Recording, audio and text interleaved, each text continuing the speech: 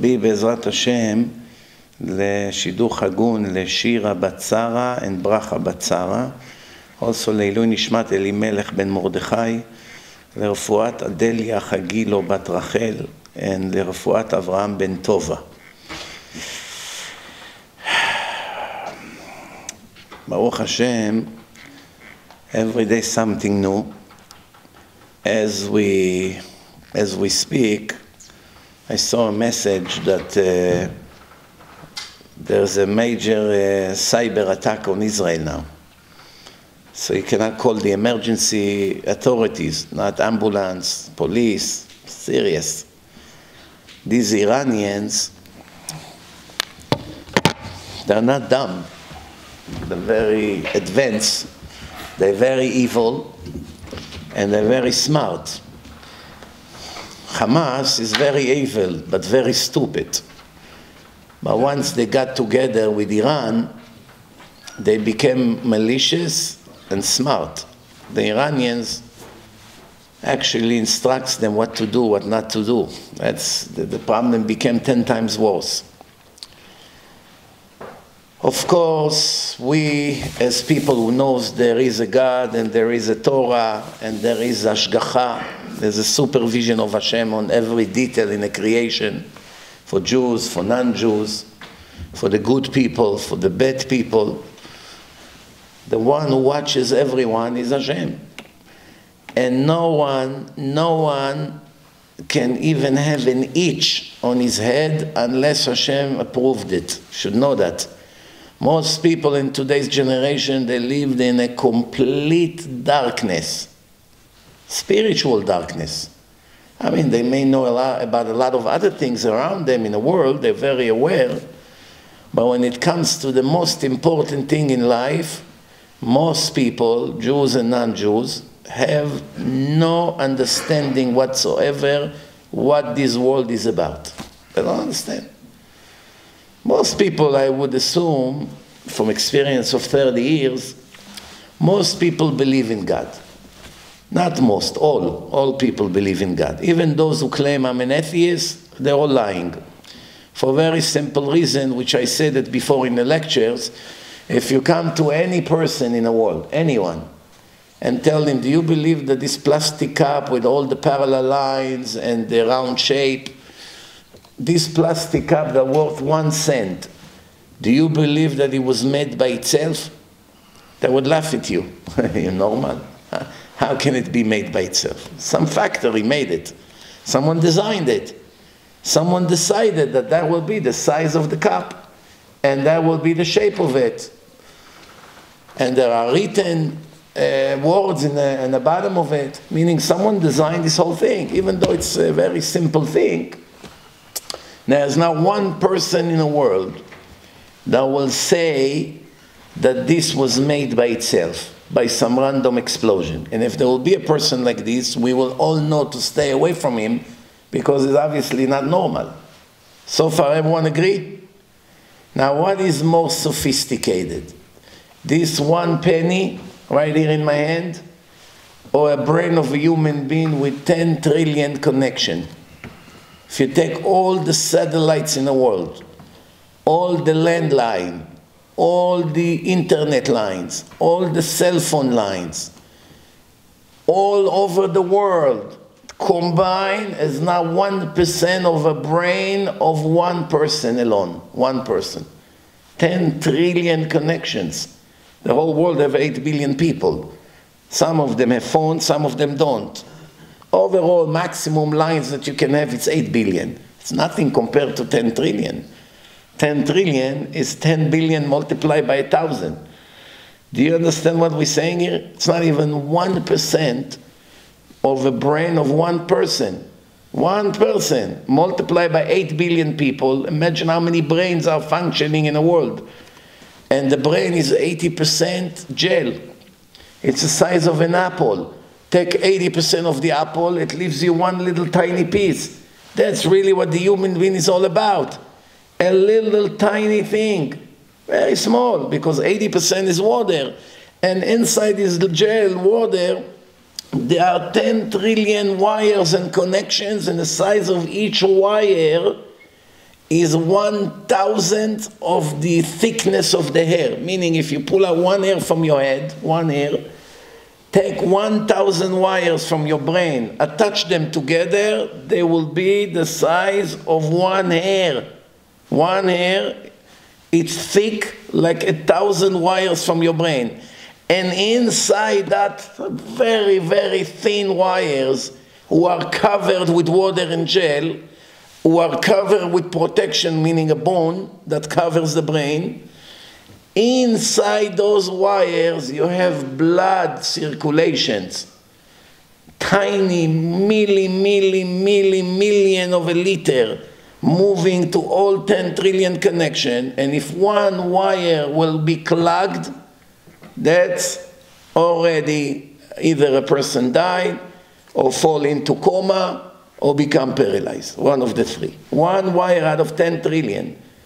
And that's functioning for 80, 90, or 100 years, recording everything, understanding everything, activating the eyes, the ears, the nose, the mouth, thousands of different flavors, millions of different colors, trillions of images. Just here, sitting here tonight, if I will hypnotize you after the lecture, and I will ask you about every detail in this room, you will be able to describe to me in a period of 10 years. 10 years it will take you, and you would not finish to describe this room.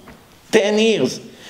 Because the brain now recording every book, every basket, every piece of the chandelier, the microphone, this bottle of water, the pictures, the clock, every little detail here on the rug, every stain. Your brain and the eyes are constantly recording everything. If I will ask you now, can you describe to me the rug in the synagogue? You say, oh, the rug? I didn't even look at the rug. I can't even tell you what color it is. If I ask you after the lecture outside, can you describe to me the rug in the synagogue? I don't know, I don't remember. Brown, black, what color it was? How come? You sit here for 2 hours and you don't see the color of the rug? No, I didn't pay attention to the rug. I pay attention to you.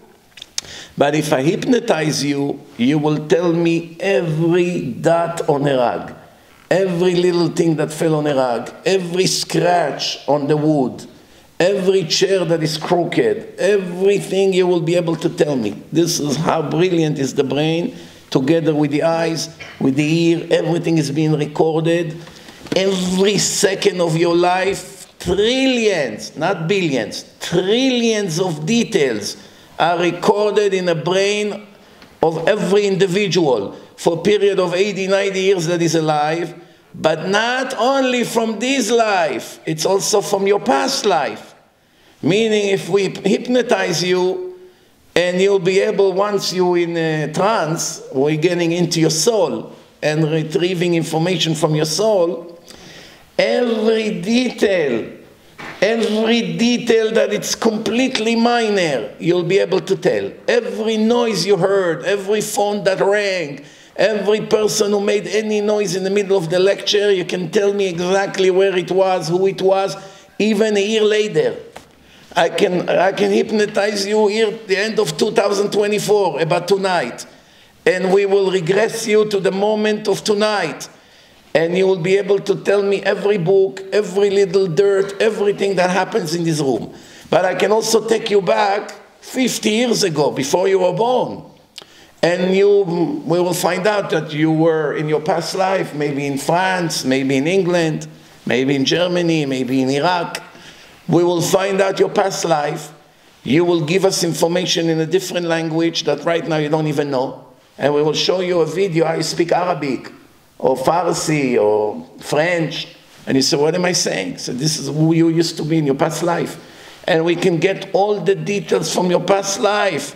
We can go to August 10, 1965. And you say, what's your name? Henry. Where you live? In Paris. What's your job? I'm a tailor. Where are you going right now? I'm going to pray mincha in a synagogue. Where is the synagogue? He will tell you the street. It's all in French. Then we bring him back to conscious. We'll show him the video. So, what is this? How can I speak French? I don't know one word in French. This is your past life. and then we can take it to the life before. Why am I telling you all of this? Today, someone sent me a video. There's a modern Orthodox person in Israel who his wife went through treatment, IVF, I believe, to conceive, to have kids. And they had a triplet. Triplet. 2 boys and a girl. They are very young, 2 years old now, 2 years old. 2 years ago she gave birth. I don't know if you remember, about 15 years ago, the Hamas, Imach Shimam, kidnapped 3 Israeli boys in the south, and they murdered them shortly after. Everyone was praying for them. It was much hours later we found out that they already murdered them in a car as they were driving them around. 3 boys. They were hiking somewhere in the south. So the kid, one of the kids comes to the father and say to him, "It's not the first time I'm here. My name used to be Avshalom." One of the boys, I believe his name was Avshalom, if I remember correctly. And then the girl said to the mother, "You are not my first mother. I had a different mother before you." After interviewing those 3 kids, the triplet, we found out without any doubt that they are reincarnation of the 3 boys that were murdered. So what do we see over here? The 3 boys in their early 20s, 20, 21, were kidnapped, were murdered, and they were in Shamayim for 13 years, because they were just born 2 years ago, meaning they were 13 years somewhere. I don't want to say where, I don't want to offend anyone. For 13 years they were in a place. Either they were in a not such a good place, which is cleaning the soul, which is very painful, or they were not there, but they were on hold. It's a place called Tohu, that the souls are being waiting for Hashem to reincarnate them back in a body of someone that is about to be born. Once a father and a mother, you know, they have intimacy, and the mother is about to become pregnant tonight. So now Hashem has to decide to that baby that's starting to become a human being today, what soul to send to that body. And the soul of all the millions of souls that are waiting for one more chance to be reincarnated back to the world, to have another chance to pass the test, obviously because they failed the past life test. So now they're getting another chance to come, but it has to be a perfect match. Hashem is the best matchmaker. He has to send a person that is waiting to be reincarnated into a family that will fit him. For instance, if it's someone that didn't learn enough Torah, he was religious, but he didn't learn enough Torah. Why? Because his parents were very modern. His father was a doctor, his mother was a lawyer. They didn't care about Torah. They care about secular studies only. So they kept, they kept the religion, in a very modern way. It's a very common thing among the Jewish community here in New York. A lot of people are very modern. They don't learn an hour a week. They don't learn. They're busy. This one is a psychologist. This one is a dentist. This one is a lawyer. They don't have time for Hashem. They have time only for career. So one time a person died. He kept Shabbat. He ate kosher. He did some good things in his life. But he didn't learn Torah. And the most important and most urgent thing in the life of a Jew is to learn Torah daily. Ve'agita bam yomam v'layla. So what happened? Hashem is willing to give him another chance and send them back to the world. But where will he send them? To another modern Orthodox family who doesn't appreciate the Torah? No. What is the point?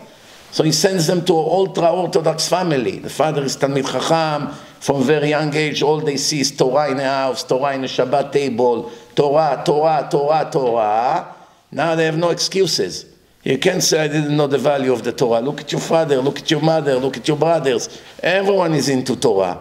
Torah is the main thing in the house. It's a very down-to-earth family. The house is very holy. They send you to very good yeshiva. You had great rabbis. They taught you the importance of Torah. They taught you about the purpose of life. They taught you a lot of things that secular Jews have no idea what's going on in this world. Now one secular Jew in the world knows the purpose of life. Not one. You cannot find one secular Jew who you ask him for 5 minutes questions about the purpose of life and he will know one of the answers. There's none. Nobody has any idea what they live for. They have no idea. What are you living for? To be successful. Define success. To make money. That's the purpose of life. Money, it's a tool to help you to fulfill your purpose, but it's not the purpose. To get married. To get married for what purpose? I want to have kids. You can be a monkey for that. You don't have to be a human being. Monkeys also have kids. To be healthy. You can be a monkey. Monkeys are healthy. Monkeys don't need psychologists. They don't get bald. And they don't have gray hair. And no depression. Monkeys don't need Prozac like half of the Americans need daily. Monkeys don't need to smoke grass all day to relax them from the tension of life. Monkeys jump on the trees, they eat coconuts, bananas, peanuts, they jump to the water, they have females as much as they want, they have babies, they don't have to raise them. Very easy, very cheap, wonderful life. You can be an eagle, fly in the world, wonderful view. You eat as much as you want, you hunt in a second, you eat, you enjoy life. That's it, no stress. What is the purpose that the Creator made you a human being with a divine soul? And He gave you such an ability. Why are you being reincarnated? Animals are not being reincarnated. You don't say Kaddish for a dog that died. You don't even have to bury him. A dog you can throw to the garbage.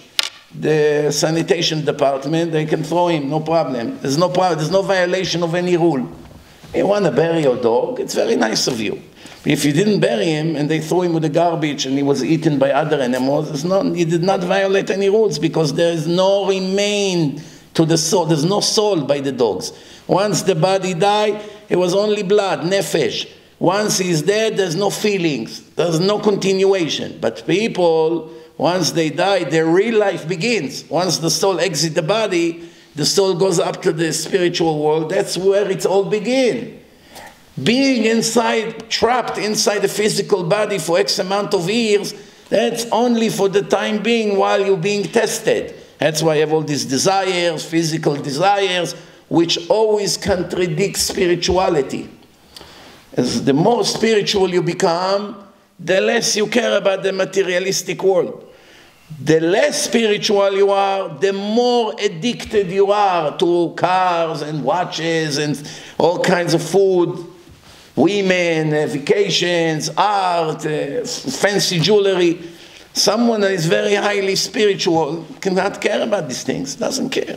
Doesn't care how delicious the food is, doesn't care about what the world has to offer because he knows that this world is a blink of the eye. It's anyway temporary. Before you realize it will be over.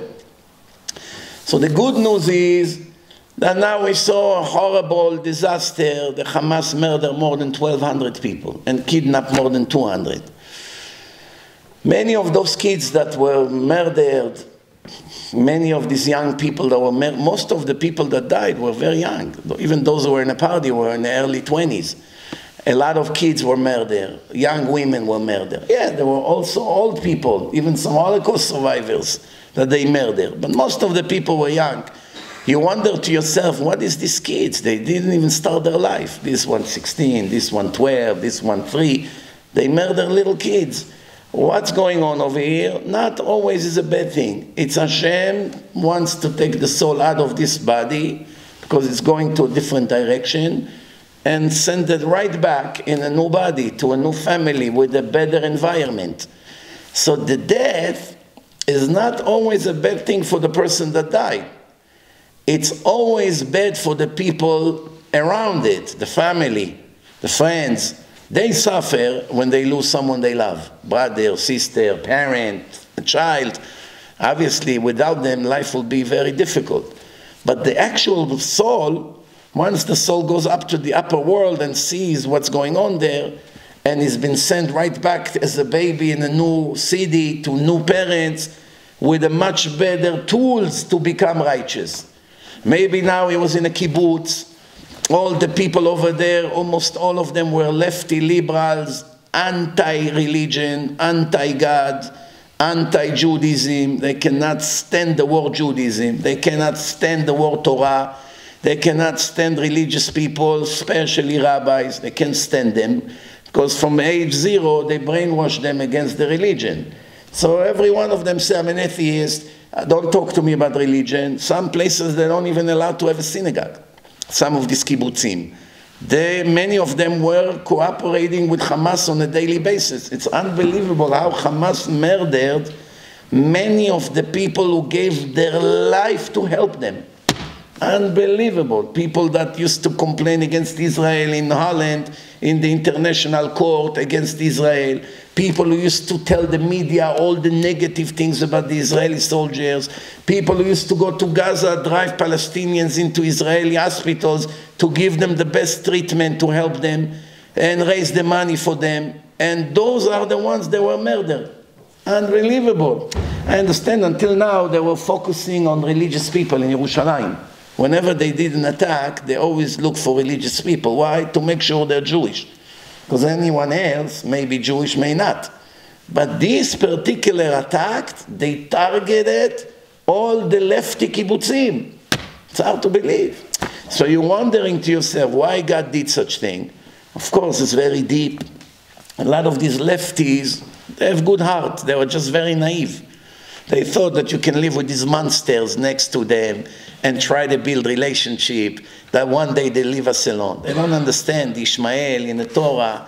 The Torah already say, God say, once I created Ishmael, I want everyone to know that Ishmael is a wild beast. It's a verse in the Torah.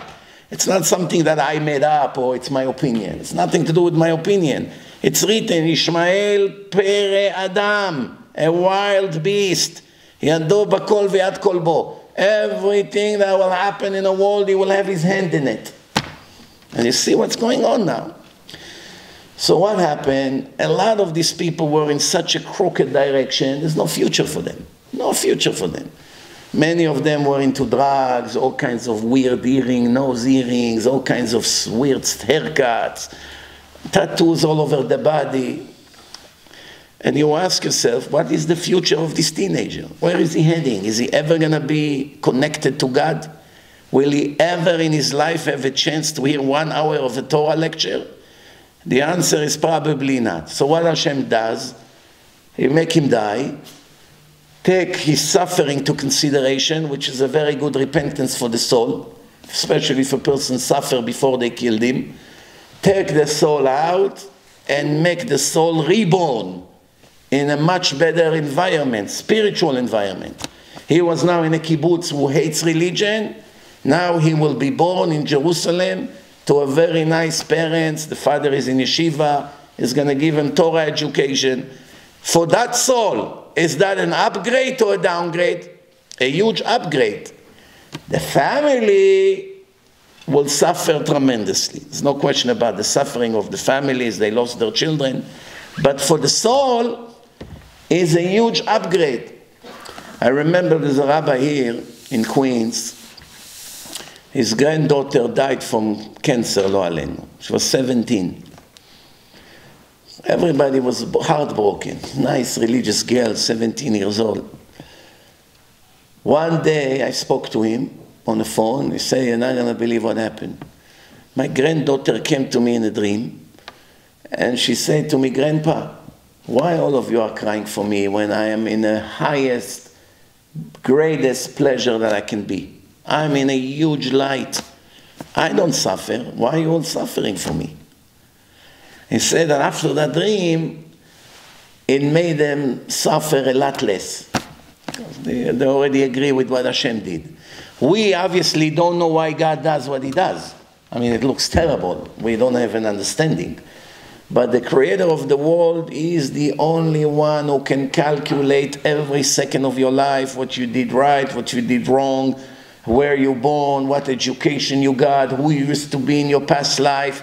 Once he takes all of that to consideration, on Rosh Hashanah he decides if you're going to live or you're going to die. And if you're going to die, if you're going to heaven express, or you're going to hell, or you're going to Kafakela, or you're going to be reincarnated. But even when you're going to be reincarnated, you're going to be reincarnated as a human being without free will, such as autistic or Down syndrome, or a regular person with free will. Or you're going to be reincarnated in a dog, or in an ox, or in a snake, or in a crow. That could be another option. Or you're going to be reincarnated in a plant, in a fruit, in a vegetable. Or you're going to be reincarnated in raw material. There are many, many options when it comes to reincarnation. Obviously, the best reincarnation is to be reincarnated with a free will, like us. That now you can be righteous or wicked. It's up to you. You want to come and learn Torah. You want to improve your lifestyle. You want to become Shomer Shabbat. You want to be a person with good traits. You want to get rid of your ego. You want to get rid of your anger. You want to get rid of your ignorance. It's time to educate yourself. What's the purpose of life? Therefore, you're going to have a much higher chance to succeed in this life which you failed in your past life. All of that brings me to talk about what we read on Shabbat in Shul, in a synagogue. The life of Yakov Avinu, the life of Jacob. Many people think that if my life is going according to my plan, it's a sign that God loves me. If my life is not working as I plan, that's a sign that God hates me, or is not happy from me, or He doesn't approve of my direction. What do you think, true or false? False. The answer, absolutely false. How do we know? Common sense say, when a biological father happy from his son's behavior, he gets up early in the morning, he goes to school, he gets good marks, he treats the parents very nice, he dresses always nice and neat, he doesn't do stupid things, the parents never have to worry what kind of drug he may take. It's a great child. His future looks very promising. A father like this wants to do everything he can to help that child, or everything he can to ruin it for him. What common sense requires to say? Father like this wants to benefit such a boy, or he wants to stick a knife in his back? What do you think, no? I don't hear an answer. Benefit. How would you react if you see that the father is the most strict with this boy when he has other 3 brothers that are terrible? What they say in America, losers. 3 losers, the father gives them a lot of treatment, a lot of attention. Try to help them, give them money, give them the car. And the great son, you can take the bus. You can manage with $50 a week. Oh, come on, Dad, you gave this guy, this one, you give them hundreds of dollars. Why you give me only 50? He's very strict with him. Abba, I need money. Go work. What should I do? Go be a waiter. But I'm going to school. When you finish school, be a waiter. And it looks terrible. 5, 6 years like this. 3 losers, bums.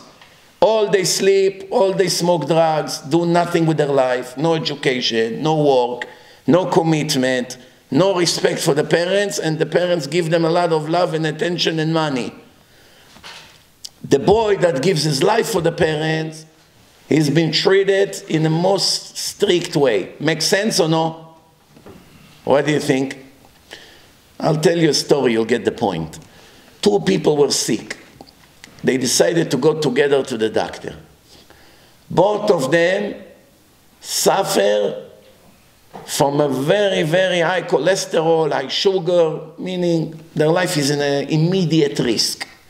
They both overweight, they both have all kinds of, in the test is all negative, both heavy smokers, they cough, they can barely breathe. They come to the doctor make the examination. He said to one of them, from this moment on, you don't touch sugar, you don't eat meat, you don't eat fatty things, eat vegetables, eat this, you're not allowed to touch another cigarette. Scream, the doctor screamed, shame on you, you want your children to be orphans, you don't touch cigarette, you don't touch cholesterol, you don't eat sugar, no ice cream, no candy, no chocolate, no alcohol. Okay, okay, calm down, doctor. The next one, you try to eat less. What do you mean, doctor? You can eat whatever you want, basically, but don't exaggerate. The guy said to the doctor, I don't get it. Me and my friend, we look more or less the same. We have the same lifestyle. Why are you so strict with him? Why are you so strict with him? You told him you cannot eat this, you cannot do that, no smoking, no this, no that. And me, basically, live your life, do whatever you like. What's going on here? What's the answer? The doctor said, the first guy, there is a hope to save him. That's why I gave him all this restriction. You are already beyond the red line. You are lost case. Eat, enjoy until you die. There's nothing that can save you. This is how God looks at people. Some people already crossed the red line.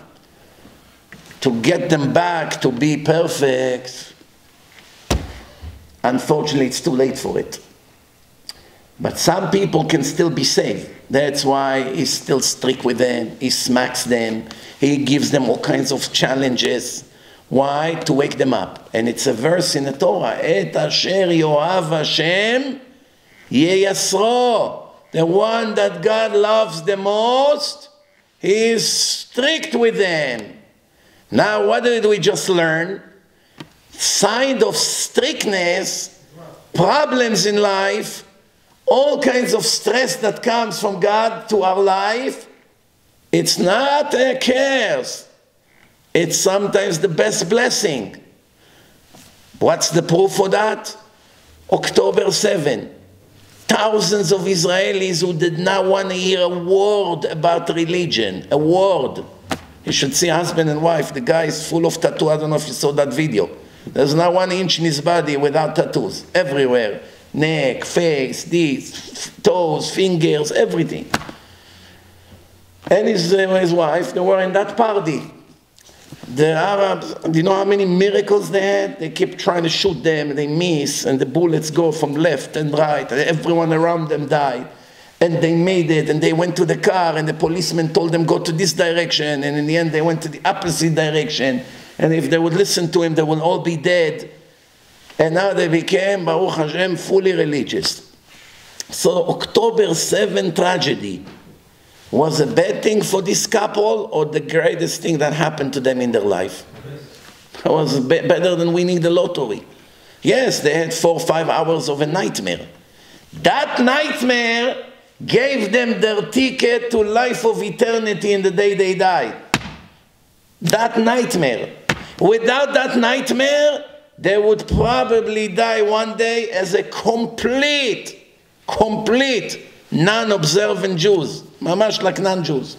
Nothing. No Shabbat, no Tefillin, no kosher food, no Torah, no nothing. You have to see them now. She already covered her hair. He puts kippah, tzitzit. They made a huge Kiddush Hashem. I got their video more than 200 times on WhatsApp. More than 200 times from different people. Imagine the circulation of their video. Probably hundreds of thousands of people are inspired by the unbelievable miracle that this couple had.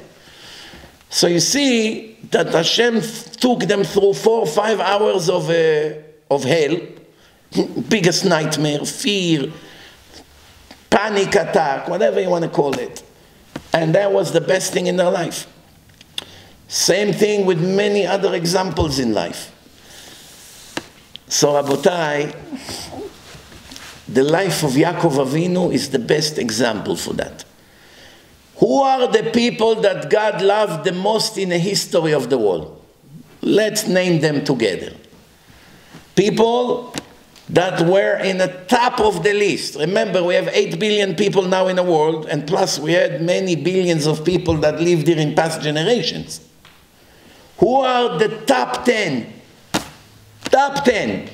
1, Abraham, Isaac, Jacob, Yosef, Levi, Right, it's right there 5. King David 6. King Chizkiyahu 7. King Yoshiyahu 8. Right there 8 people. Rabbi Akiva 9. Rabbi Shimon Bar Yochai probably 10. We can argue, but there are a lot of other legends, but those probably are the top 10. Jacob is in the top 10. We are named after him. His name was changed to Israel. The nation of Israel is called Israelites, Israel, after Yakov Avinu. Jacob, our father, his name was changed to Israel. Hashem blessed him. He will protect him. He will give him everything he needs. He will guard him on the way. And he will keep the covenant that he made with Abraham, Isaac, and Jacob for their children for eternity, and will never replace them with any other nation.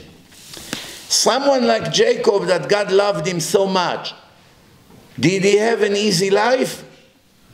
Let's go together with how many tragedies he had in his life. You ready? First tragedy, he has a son that he loves the most. He's 17 years old. He learns with him every day Torah, Yosef. One day the brothers come with the outfit full of blood. Do you recognize this? Yes, it's the outfit I made for Yosef. A bad animal ate your son alive. He's dead. Huge tragedy. Then one day there's hunger. There's nothing to eat. He has to go to Egypt.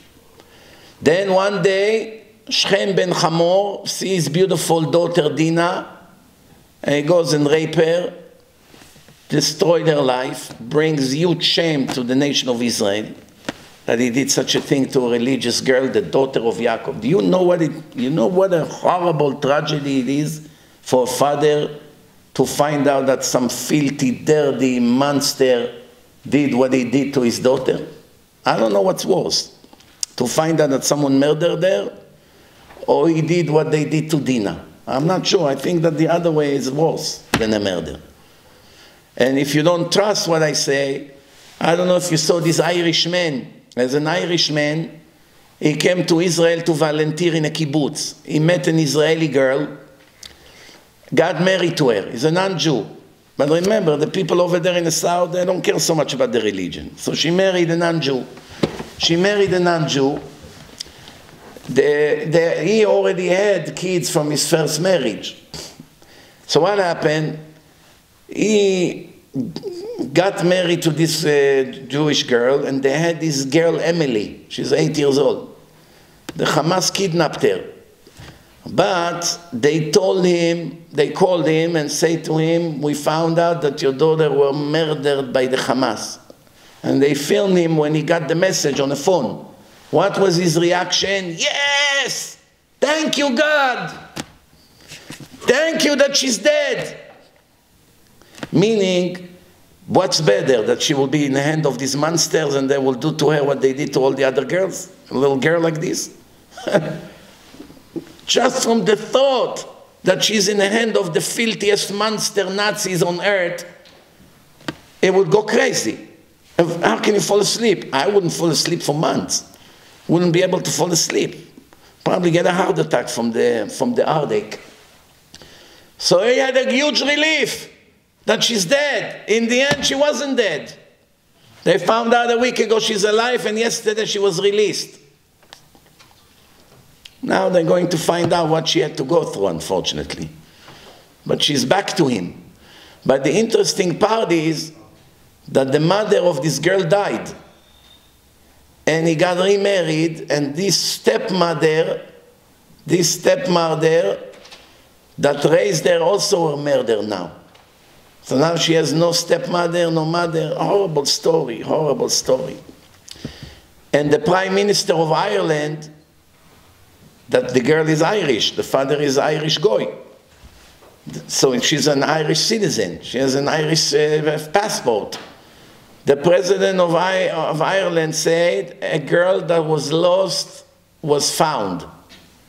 He didn't say a girl that was kidnapped by these monsters. Look how the whole world is afraid to say that they are terrorists. Most of the world are afraid. They being politically correct, but dumb, it's stupid, but they don't want problems. Why? Their country is full of Arabs. They're afraid of riots. They're afraid of thousands of cars getting burned like they do in France, in England. They don't want riots. They know they're dealing with monsters. As soon as they're going to say one thing for the favor of the Jews, you know what's going to happen. So they try to keep it quiet. Why? Let's not wake up the bear. Let him, he's relaxed now in a corner eating. Don't start with the bear. We have millions of people here in Europe with the Hamas-ideology that are willing to slaughter all of us, all Europeans. You want to trigger them now? Few times they made riots already. They burned thousands of stores, thousands of cars, they shoot at people. They're very, very violent. Even in a soccer game between France and Morocco, Morocco lost and they started to do riots all over Paris. There's more than 5 million right there. They pray in the middle of the street, they block the street, they don't care about the French people, they curse them, they intimidate them. The police in France is afraid to come near them. They don't go to the Muslim quarter. Even someone call at 9 p.m., someone is being murdered, they don't come. I saw a documentary that they come with a special car that it's all protected metal, that you can't even shoot at them. You can shoot even RPG. The car is safe. So you know what they do? They burn the car. They burn them inside the car, the police in France. So the police say, even with these cars, we don't go. This is what's happening in Europe now.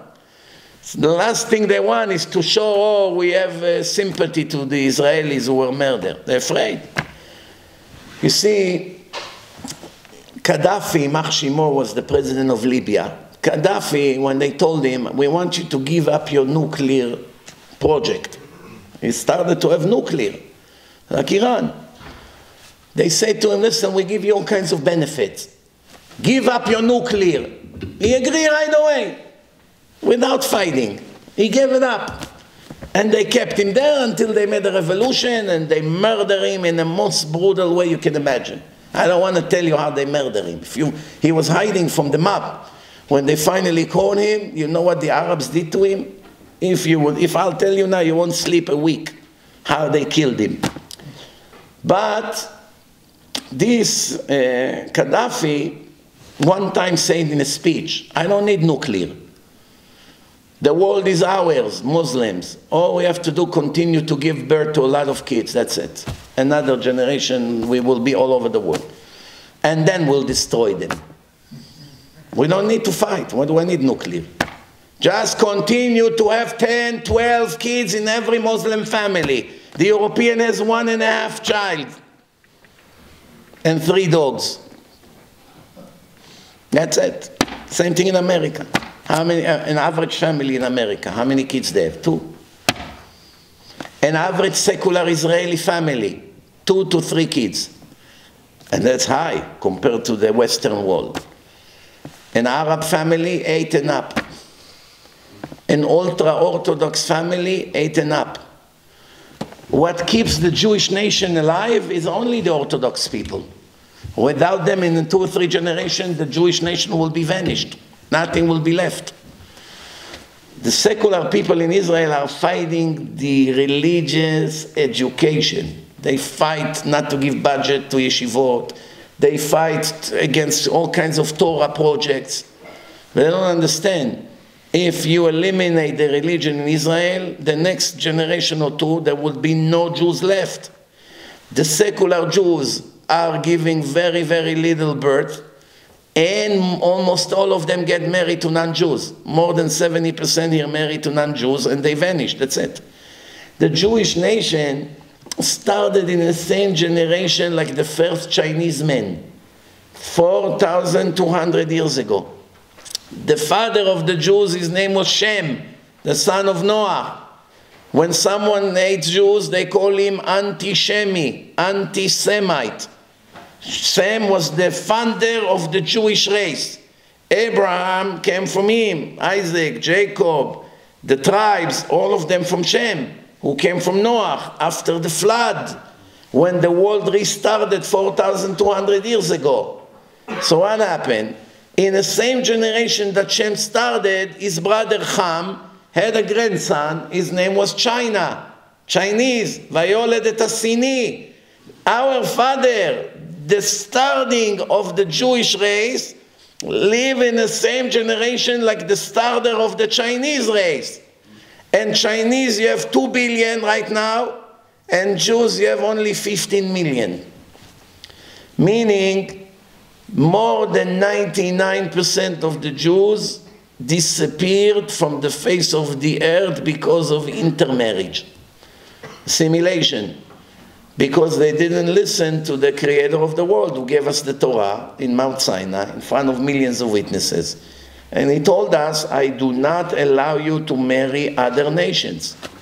You only can marry your own nation, because if you marry all the nations of the world, after 2 or 3 generations, none of you will be left.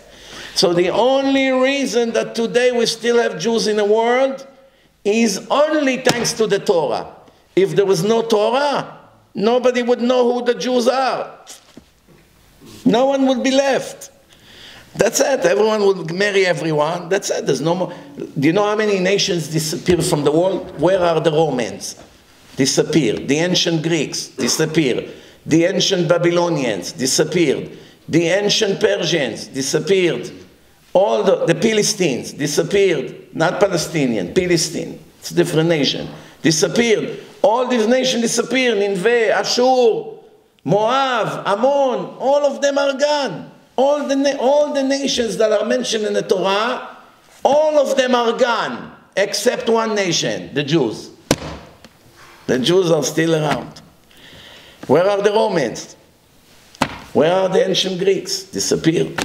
Even Egyptian, the Pharaoh, the nation of Pharaoh, disappeared. The biggest empire of those days. Egypt that you see today are Arabs. They have nothing to do with Pharaoh. Pharaoh was a different nation. They were not Arabs. Different nation in Egypt. They are gone. Now Arabs took over Egypt. It's 80 million Muslims from the children of Ishmael. Where are Pharaoh and his nation? Gone. There's no one in the world that can say, oh, I'm from that nation. They're all gone. Even American Indians, give it 2 or 3 more generations, they'll be gone. They get married, this, and slowly they disappear. Almost all the nations eventually disappear. And the Jewish nation will never disappear as long as they have the Torah. Because what made us a nation is the Torah. Without the Torah, we will not be around. That's what a lot of secular people don't understand. Defeating the religion, fighting to destroy the religion, is fighting to destroy your nation. Once there will be no officially Jews, they'll take over Israel in a minute from you. What are you going to have to fight for? If your children won't feel Jewish because you married all the other nations, what reason they have to insist to stay in Israel?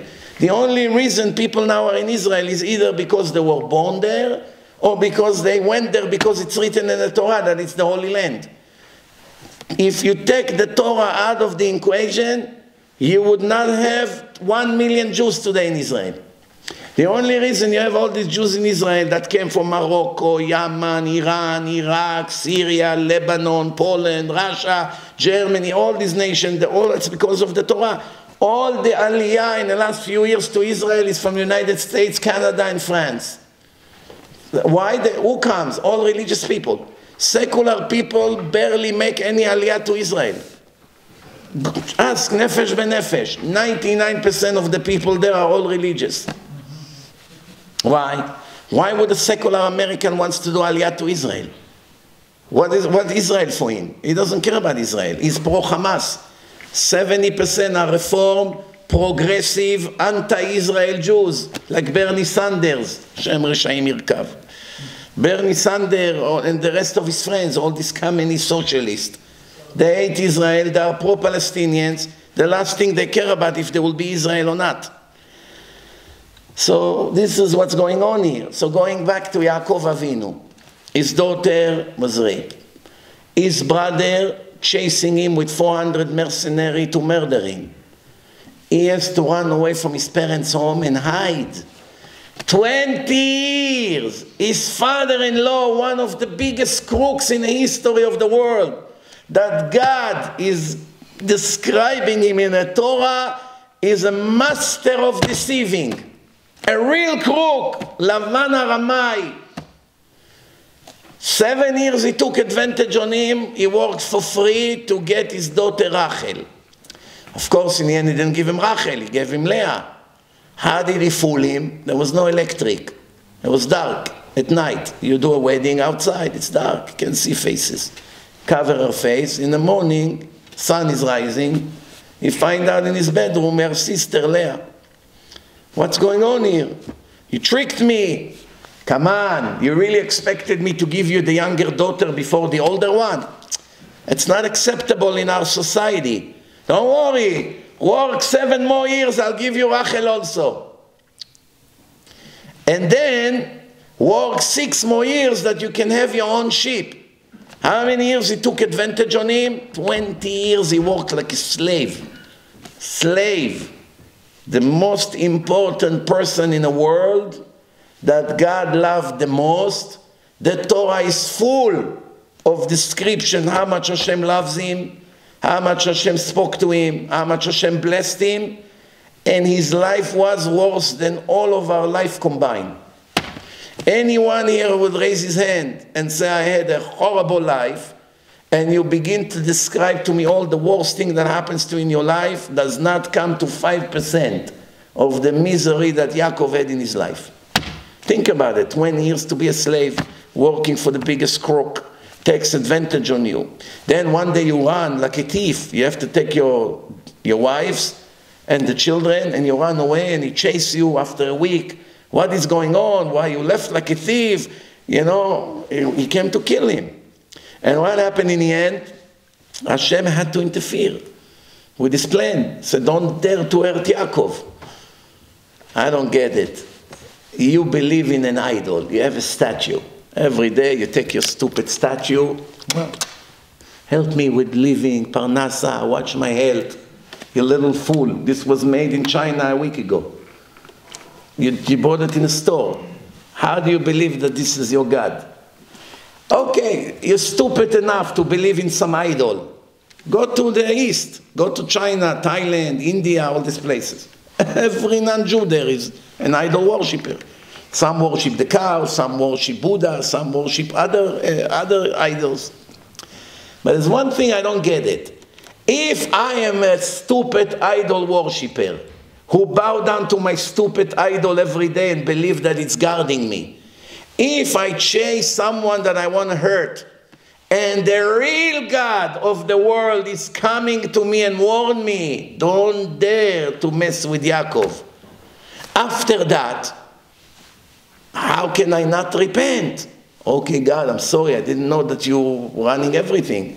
I will not hurt Yakov, and I also want to be righteous. Help me out, I want to be in relationship with you. What does he do? He comes to Yakov, why you stole my God? You little fool. The real God just spoke to you. What do you mean, why you stole my God? You know what's the worst part? That Yakov didn't have any idea what he's talking about, because Rachel took it and she hid it. She was sitting on a camel and she hid it under herself. And Yakov, since he did not know, he said, if anyone here stole your God, he should die. And the love of his life, Rachel, died at age 36. She gave birth to Yosef, who, according to Yakov, was murdered. Animal ate him alive. And then the second boy, Binyamin, while giving birth to Binyamin, she died. The love of your life died. After a few years, you've been married to her. She gave birth to Binyamin, and your life is over. The woman you love the most in your life, she just died. How many tragedies? 20 years being a slave to the biggest crook. 20-something years hiding for your brother who looks for you to murder you with 400 murderers, mercenaries. Hamas and Hezbollah terrorists are looking to kill you. Try to live one day knowing the Hamas put a tag on your head. Everywhere you go, you live in a fear. Iran, Hezbollah, every person around you. You know what it is to live 20 years with fear? That your brother is searching for you to murder you? You know what it is that your daughter was raped and kidnapped by some filthy person? Do you know what a life he had, Yaakov Avinu? So please explain to me now. If God writes in the Torah there's no one he loves more than him, why did he give him such a nightmare in his life? What do we learn from here if we are clever? That this world is a blink of the eye. It's very, very temporary. Don't pay too much attention to the suffering. Before you realize it will be over. What is it like? I'll give you an example. A person come to pass the road test. A road test. There is a company who wants to hire him as a semi-trailer driver, paying $3,000 a week cash. He has a great semi-trailer with a bed, great stereo system, bar, refrigerator.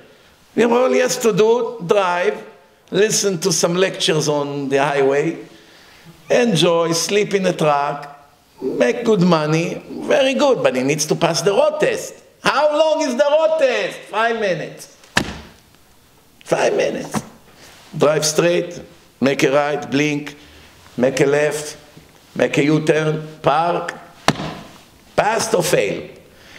Now imagine he comes to the test and the semi-trailer, the tester sitting next to him, and the air condition doesn't work.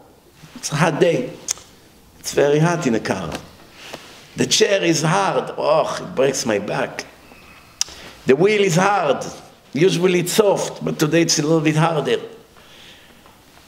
He complained to the tester. Oh, what a car. Oh, I can't breathe. Look at it. Smells bad. There's no air condition. Why the chair doesn't go back?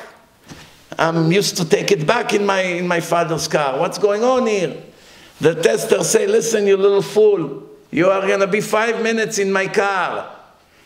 Later, you're going to be 60 years in the fancy semi-trailer that is waiting for you. Why do you care so much about the 5 minutes? Just get it over with. This is this world. 70, 80 years, a blink of the eye. Clarifying. It's over. What comes after, it's eternity. Do you think that Yakov now, when he's in heaven for already 3,500 years, do you think for a second now in heaven he's thinking about the horrible life he had? About what happened to Dinah? What happened to Yosef? How he had to move to Egypt? How all the things happened to him? How 20 years he was taken advantage of? How his wife died young? Do you think he thinks about it for a second from the minute his soul went up to heaven? If that's what you think, then obviously you have zero understanding about how life is working, how the Torah is, and how Hashem is running the world. So let's learn some insight. Remember, I told you many times, the Torah is not a history book. Yes, it describes 1,000 years of history, the history of our nation, but that wasn't the purpose of the Torah. Torah means instructions. Torah milashon ora'ah. Torah, it's like or, Torah or, it brings the light to the life. It's food for the soul. The body has different kinds of food. What food the body needs? Who can name to me all the food the body needs? Food that we eat, drinks that we drink, relationship, what else? Little sport, exercise, you know, and all kinds of other pleasure that the body needs from time to time. What does the soul need? Only spirituality. Torah, prayers, reading Tehillim, doing chesed to people, feeling great about it, feeling connection to the Creator of the world, feeling the light of God on your soul, reflecting on your soul, like the Ramchal brings in his book, The Way of Hashem. We made a whole series about it. The more closer you get to God, the more light is going on your soul. Once you feel that light on your soul, there is no greater pleasure than that. By the way, because people are so far from God, and their soul is so much in the darkness, that's why almost everyone ran to drugs. Almost everyone. It's never been like this in the past. When I was a child, who smoked grass in Israel? No one. No one. If one person smoked drugs, everyone knew he's a big criminal. Forget about drugs. How many times I told you the story when I was in 8th grade? 8th grade. in בית ספר א' ד' גורדון, זכותו יגן עליו. א' ד' גורדון, in בת ים, one guy, 13 years old, started to smoke cigarette. And the whole city of Bat Yam, which was totally not religious, city on the beach, almost no one was religious. No yeshivot, barely few synagogues, barely in the whole city. The entire city knew him. Be careful from that criminal. Why? Because he smoked cigarette. This was the level of the secular people 42 years ago exactly. 2 generations ago. 42 years ago, Rabotai. That's it, 2 generations ago. Meaning in the time of your grandparents, or some of you young boys here. If someone smoked cigarette, he was a criminal. If someone had a tattoo, he was a criminal. Nobody wants to talk to him. If someone touched drugs, now one person will agree to talk to him. No one. Secular. Forget about religious. Stay away from this guy. People taught 1,000,000 times before the cares. Nobody cares. Among the guys, when the parents were not around, yeah, today, Hashem Yerachem, how people talk. What happened? People went too far away from God and from the book of life. That's why the soul is so lonely, so empty, so far, does not get any reflection of any divine light. And as results of that, everyone is searching for spirituality. Since they cannot find, they look at people that do drugs and they think, oh, he's in the moon. Later they will be dead and go to hell. That's the moon that they get. Unfortunately. Thinking, oh, it's helping me. But we don't need all this garbage. we have connection to Hashem. Every time we learn, we feel unbelievable.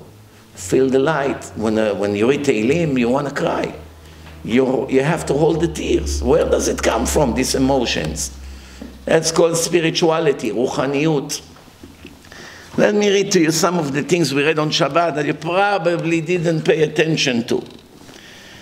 In the book of the Kuzari, it was about 800 years ago.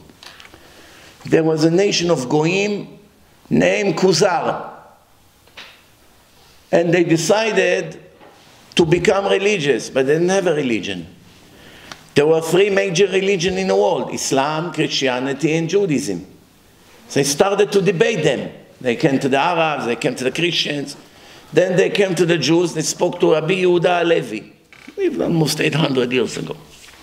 They asked a lot of questions, they had a king. And in the end, they decided they will all convert to Judaism. They became all converts. Now I want to tell you, if you know, convert is a very, very high level of a Jew. Very high level. It's not a regular Jew from birth.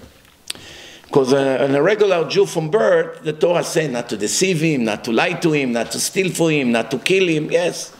But when it comes to Gentiles that converted, became Jewish, there are 36 verses in the Torah how to admire them and respect them and not to deceive them and to help them and not to take advantage on them. If someone messed with a convert, it's much worse than to mess with a Jew from birth. Also with a Jew from birth, you're not allowed. Also with Gentiles, you're not allowed to mess. But if you mess with a Gentile that became a Jew, it's similar to hurting an orphan or a widow. When the Torah said that if the orphan and the widow would scream to me because you're giving them hard time, I will punish you severely. A huge punishment. The converts are in the same category. Why? They come from a different nation. Once they convert to Judaism, they have no more connection to their old days. Their biological family are not their family. Once they go into the mikveh, they go in. Christina, she comes out Sarah. The Christina is no longer exist.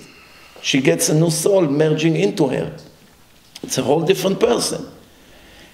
Not only that, even 2 brothers that convert, Once they go in, let's say Chris and Jack, two non-Jews, they go into the mikveh. As they come out, it's like two babies who were just born. They really don't have biological parents anymore, because it's new souls that merge into them once they go into the mikveh. Why? They have to go deep into the water, spiritual, natural water. Why? Because going into the mikveh, the water that covers the person, the bad spirit that exists on every one of us, cannot enter water. Spirit cannot enter water. Going into the water, purify a person. Even when a person is impure because he touched a dead body or something, even dead body, you need a red cow. It's a little bit more strict impurity. But let's say a woman has her nida, she goes into the mikveh once the blood is over, it purifies her. I'm talking spiritually, not physically. Physically, she can take 5,000 showers and clean herself from head to toe, but she's still impure. This is spiritual impurity, nothing to do with the dirt. You can be sweaty, you didn't take a shower, you go into the natural lake, in and out, you purified yourself, even though you smell not so good, because the body is not so clean. But we're not talking about the cleanness of the body, we're talking about the spiritual purity. So, Rabotai, when someone converts, he becomes a son of God, a daughter of God. Attacking them, putting them down, making them upset, is going directly against Son's children, Hashem's children. You have to be super stupid to do such thing. So, for instance, let's say if you have people come in a synagogue to collect money in the morning. A lot of Hasidim comes. You give this one $1. Oh, you see one, Ger Tzedek, a convert, give him 5. And have in mind to make God extra happy. Why? ואהבת את הגר, ואהבתם את הגר. You should love the converts. Do you understand or no? Rav Sharia Devlitsky was one of the biggest rabbis of our generation. He was also a very big Kabbalist. Very holy man. So, a friend of mine is a rabbi in Israel. He was learning with him every day. He used to go to his house and they learned 2-3 hours every day. So there was a cleaning guy, a non-Jew in Israel. Cleaning guy that's cleaning the shul. One time, the cleaning guy decided to convert. All day he hears Torah in the shul. He got the point that Judaism is the divine truth. So he decided to convert. From the minute he converted, Rav Sharia Devlitsky doubled his pay for cleaning the shul. He used to make 1,000 shekel, let's say. Now he gave him 2,000 shekel. So my friend, the rabbi, asked him, Rabbi, why all of a sudden you double his salary? Because he didn't ask for a raise. He was paying well before. He said, now you have to treat him all different. He's a convert. He's Ger Tzedek. Every time I give him double, I have in mind to make Hashem pleased. Why? ואהבת את הגר. So you see that a person can be a complete lost goy and decide to do the right thing, and he sacrifices, and he comes, and he begins to keep Shabbat, and modesty, and kosher food, and comes to learn Torah every day. And then he goes into the mikveh, you know, and it's Baruch Hashem, a whole new, brand new baby.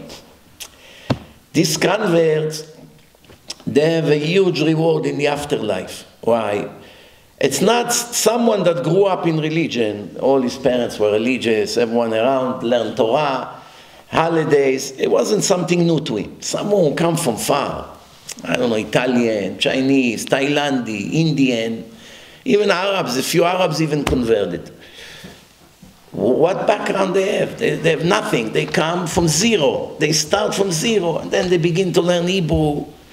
And they're starting to learn all the customs. And every day it's a new school for them. They learn more and more and more and more. This is unbelievable.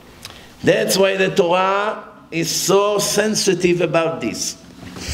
So the Kuzarim, they're all converted. Who are the Kuzarim today in the Jewish nation? Some say, I don't know for sure, but it's very logical, that the Georgian Jews are the Kuzarim. the Gruzinim, from Georgia. Why people say it? Because the Georgians don't have any Kohanim. You go to Georgian shul, no Kohanim. The Kohanim are Bukharians and Persians and Syrians. But they don't have any Kohanim. One time a Georgian rabbi said to me, why you say it? That's not true. I say, well, first of all, it's not a shame to be a grandson of a convert. This is real converts. They converted for the truth of Hashem. They're at a very high level. There's nothing to be ashamed of. So no, we're not ashamed of it, but it's simply not true. So I say to him, why it's not true? He said, because when Bet HaMikdash was built, we sent all of our Kohanim into Jerusalem. They needed to serve in Bet HaMikdash. So I say to him, oh yeah? What about the lefty Kohanim?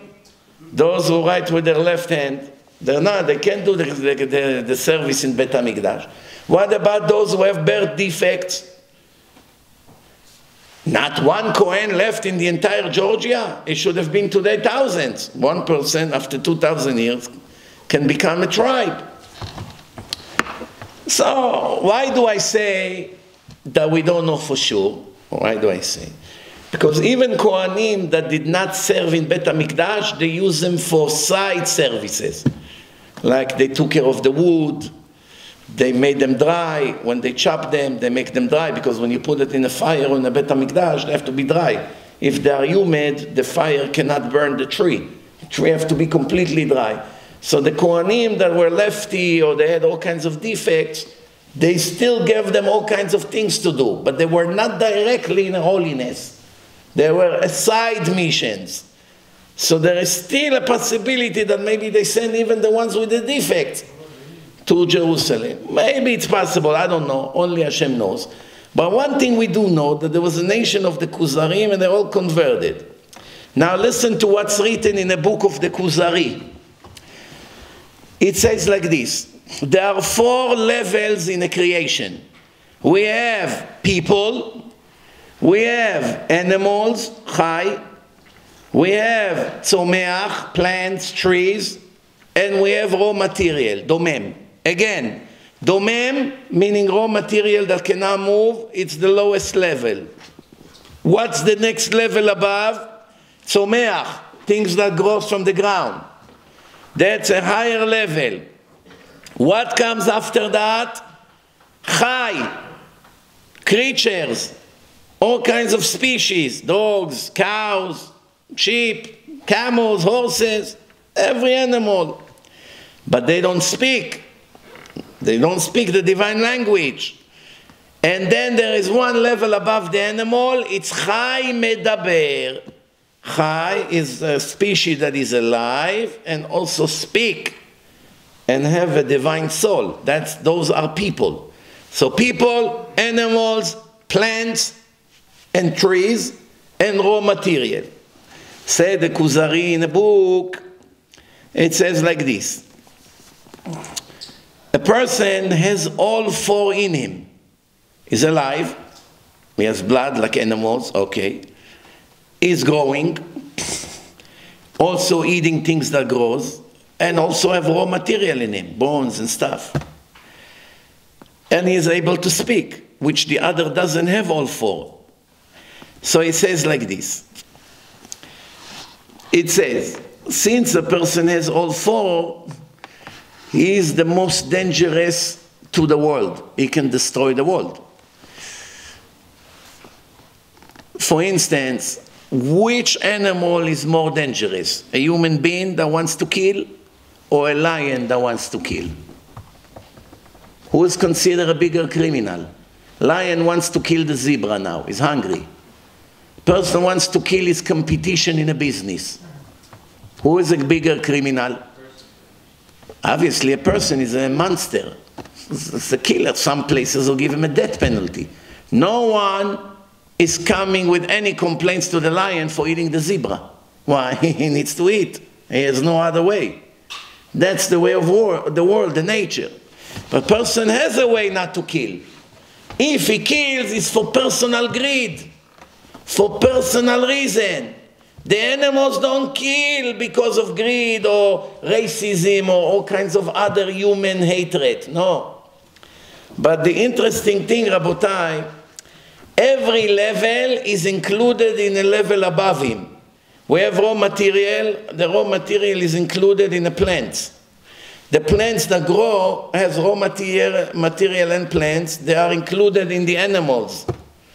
The animals, which is raw material and growing and alive, is included in a human being.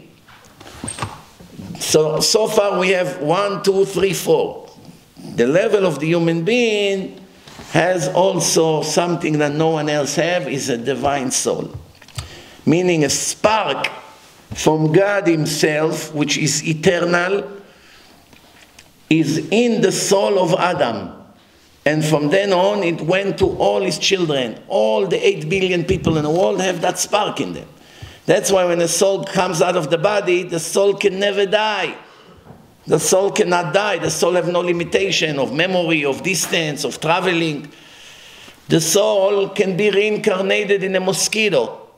Right now, the soul is in your body. You are 6 feet tall. The soul fills up your body. It's a spirit. If Hashem decides that you'll be reincarnated in a bee, or in a butterfly, or in a tiny mosquito, that soul that right now is functioning your entire body can go into that mosquito, or into that little dog, or into that little raven. So the soul is not limited to space. The soul cannot be cut. If it cuts in the middle, now it's going to be half and half. Half a pound and half a pound. Cut it again, 4 quarters. Cut it again, 8 eighths. No. The soul, you can cut 1,000,000 times the same soul, like fire. You have a candle, from one candle you can make 1,000 candles. It does not decrease the fire of the first temple at the candle. You understand what I'm saying, right? So, Rabotai, Yakov come and he see Rachel for the first time. Once it's your soulmate, immediately something happens when you see the woman that's supposed to be your wife. What does it mean, soulmate? What does it mean? When the soul of a man comes into the world, there is a soul of a woman that comes to the world that belongs to that soul of the man. At one point there were one soul. And then they split to 2. One comes to the world, and the next one comes to the world right after. Could be 5 years later. Once the next soul comes to the world, Hashem finds the right time to put them together. Oh, I have a girl for you. You should date her. She's great. She's that. Where, what? They go out on a date. If it's the right soulmate, it will go through. If not, someone will already ruin it. It's not meant to be. I want to tell you an interesting story. You know, Rav Chaim Kanievsky passed about a year ago. He was the biggest rabbi on earth, close to 95 when he passed. And one person came to him. He was in his 40s. Person in his 40s, not married. He came to Rav Chaim Kanievsky and he said to him, Rabbi, can you give me a blessing to get married? I can't find my soulmate. Rav Chaim Kanievsky told him, your soulmate were not born yet. Do you know what a horrible news you just found out? You in your 40s and your soulmate were not born. Meaning, let's say she will be born tomorrow. Give her 20 years to become an adult. That means you're not going to get married for the next 20 years. You'll be in your 60s. It's a disaster. Plus, usually a 20-year-old girl doesn't want a man in his 60s. So what is he telling you, the rabbi? That you're going to die single? It's very bad news. But 3 months later, they found him a girl. And it was a perfect match. What did they find out? Few days after he went to Rav Chaim Kanievsky, this girl converted. So that soul didn't come to the world yet. But few days later, she went into the mikveh. She got that soul. And once she got it, someone made a great shidduch and they got married. See, it's unbelievable. I want to tell you a story. Many years ago, there was a Korean girl. She was dating an Israeli Temani, Yemenite, Temani. They had a very intense relationship. But the Temani, he said to her, listen, we are the Temanim, we were all very religious. I'm the first one in my family that is not so religious. My father is traditional. My grandfather was a Mori in Yaman teaching Gemara. You want to marry me, you have to convert. So the girl went to start learning how to convert. So the more she learns, Rabbi, back then they didn't have your book yet, Welcome to Judaism. She had to do it the hard way. Rabbi Golan is a blessing for the generation. He's in the Beit Din here of Rav Eliyahu ben Chaim in Queens. And because they have who knows how many, probably thousands of cases in the last 30 years of people coming to convert, so he gathered everything into one book. Welcome to Judaism. It's a blessing. You have it in 4 languages: Hebrew, English, Russian, and Spanish. Beautiful on an expensive paper with pictures, with instructions.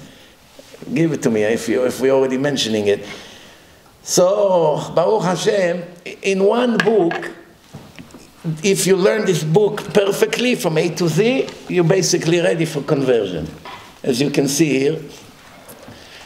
And it's mamash unbelievable. All the pictures inside, instructions, 13 principles, 10 commandments, how to pray. Unbelievable. Relationship, women, mikveh, raising children, everything you got there. So today when someone tells me, okay, I want to convert, first thing I say to him, you must know this book by heart. Once you know this book by heart, when you come around Jews, you'll be surprised. Sometimes you'll know better than them. I gave this book, remember the Hasid who helped us to store it? Hasid Satmer, religious from birth. He's probably 35. All his life religious, learning yeshivot. So he helped us to store those books, so he was curious. He started to read it. He said to me, you know how many things in the book I didn't know about? You know how many things it educated me? I started to tell my friends, the Hasidim, trust me, you need this. Why? Because even us that will learn Torah for so many years, there are certain things over there that not everyone knows. So the interesting part is this Temani said to the girl, you have to convert. So she started to convert. So she went to Ulpana, somewhere in Israel. She started to learn daily. Then she came back to convert. She said to the Temani, I don't want you. Sorry, you're not religious enough for me. So the Temani came to me and said, I got her to convert, now she's dumping me. So it's about time you wake up and do tshuva. He had no choice. Baruch Hashem, he became very, very religious, and then they moved to Israel, established a beautiful religious family, and he, in the end, became, if I'm not mistaken, until today, is an avrech, learning Torah. Hashem has his way. Sometimes you don't know how it happens. Sometimes you think you're going to take the Goya and send her for conversion, but in the end, she's going to save your soul. You want to be with me? I'm Shomer Shabbat. I'm going to be modest. I'm going to go to the mikveh. It's strictly kosher. You sure you want to be with me? Listen, I only sent you to get the paper. I didn't expect you to be a Rebbitzin. What do you mean? It's the truth. I told you the story about the Sicilian Italian Goyarno. You listen to this.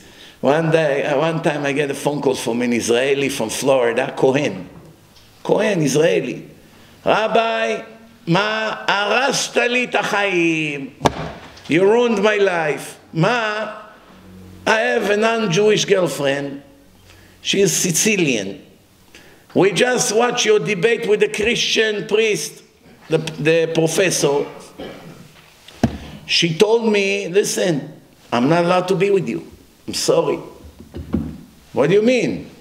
God is not happy that Jews go with non-Jews. It's against the Torah. It's nothing to do with racism. Nothing to do with racism. I explained it many times. It's nothing to do with who's better. The Goy or Goya can be 1,000,000 times better than a Jew. And the Jew has restriction not to go with anybody that is not Jewish. It's restriction regardless who is better. So what's going to be now? The guy said I said to him, why don't you come to Monsi, to our yeshiva, be 2-3 weeks, learn, we will help you. No, I'm working, my boss is going to fire me. So I said to him, I don't understand. She's more religious than you. She's telling you that she's not allowed to be with you. You watch the debate, you watch the truth, and you don't care, but she cares. He said to me, apparently, Tov, Rabotai, what happened? They have a child now, together. She said to him, take the boy, convert him. I'm not Jewish, so the kid is not Jewish. Convert him, take him, raise him as a Jew. I would live with that. Look what a noble woman. So now it really breaks the heart. You have it's a tragedy. Family, they have to get divorced now. They're not married, they don't need to get divorced. What happened? A few months later, the girl is now wondering about her origin. She started to investigate. She found out that her grandmother was Jewish. She went to the Bet Din HaGadol in Jerusalem, the big Jewish court. She gave them all her findings. They continued the research, and they gave her a letter that she is originally a Jew, and she doesn't need to convert. Why it's critical? Because if she would convert to Judaism, she cannot marry a Kohen. Kohen cannot marry a convert. All other Jews can marry converts. The Kohanim, the family of the Kohanim, they're not allowed to marry converts. So even if she would convert, it would still not be allowed to be with her. So then you have to separate them. But she went and found out that all along she was Jewish. And they were able to have a few more kids, I believe 6 or 7. Baruch Hashem. She moved to Israel, they moved to Israel. So here you go, sometimes there's a happy end. You know, time is running out. Yakov sees Rachel and begins to cry. He begins to cry. Why Yakov is crying? Imagine you go on the first date with a girl and you begin to cry. The girl asks you, Rachel asks you, Yakov, is everything okay? What happened? You're making me nervous. What happened? Why are you crying? No, what's the reason? Why is crying? He's so emotional. He sees a woman, he falls in love with her, he begins to cry, tears. When a man is emotional, very sensitive, he sees something and begins to cry right away. It's a good sign or a bad sign? All the macho guys say. Of course it's a good sign. It shows that your neshama is pure. You see something is not right, your neshama feels the pain. It's a very good sign to be emotional. What's better, to be hard of a rock? The Torah says, "Ve'esarti et lev ha'even mimchem." I will remove the heart of stone from you. Meaning it's not good to have a heart that is too stiff. But anyway, Rabotai, listen to this. Why Yaakov is crying? Because he came with empty hands. He didn't have any gift to bring. When Abraham sent Eliezer to get Rivka for Yitzchak, he came with many camels full of jewelry, candy, food. Wow, what an impression. Yaakov came with empty hands. Why? Why he came with nothing? He was very rich. What happened to all the money? The son of Esav, Eliphaz, robbed him. Eliphaz came and said to him, Rabbi, you're my rabbi, my uncle, but my father told me to kill you. Tell me what to do. Yaakov said, take away everything I have, you leave me with nothing. Someone that was rich and became very poor, it's count like he died. Ani chashuv kemet. Why? He cannot benefit the world. Just like a dead person that cannot benefit the world. Take away everything. What did he leave him? With no clothes. Left him with his underwear in a lake. Hashem made a miracle. After a few minutes or few hours, he saw a dead body of a non-Jewish soldier. He took off his clothes, got dressed, and moved on with his life. Now he's broke. Now I want to ask you a question. When did he go to learn in a yeshiva of Shem Va'ever for 14 years? After Eliphaz robbed him or before? Huh? After? No, what do you say? Before or after? So when he left his parents' house, because his mother Rivka found out that Esau wants to kill him, she said to him, go to my brother. Go to my brother, Lavan. Better to be by the crook than to be dead, no? So he went, Vayetze Yakov, right? How does the parasha start? Yaakov went to what city? Vayelech Harana, meaning to the city of Haran, where Lavan lives. But Yaakov didn't go there. Where did he go? To yeshiva. So he was 14 years in yeshiva. So when Eliphaz robbed him, before the yeshiva or after the yeshiva? You see, even things of kindergarten we don't know. No? Before. Why? Because Rashi said that his intention was to go to Haran, but his plans changed. Why his plan changed? After Eliphaz robbed him, he decided instead of going to Lavan to go to yeshiva. What changed? Just like now. There was October 7. Many people lost everything they had. Rabbi, I want לחזור בתשובה. I want to become religious. You have room for me in yeshiva? I want to come tomorrow morning. Why? I have nothing else to live for. Please let me become tzaddik. It happened to hundreds of kids. They want to go into yeshiva. Why? They realize life, now you're here, tomorrow you're not here. I might as well get something out of this life. Yakov lost everything he has. You know what? Hashem gave me this punishment, let me go and learn Torah 14 years in the yeshiva of Shem Va'ever. That's the reason or no? No. Yakov was already a tzaddik before. He didn't need the yeshiva to turn him into a tzaddik. We need the yeshiva. One day we're not in the yeshiva, we go down. One day. Immediately we go down. Why? The atmosphere in the world is below horrible. What's happening out there?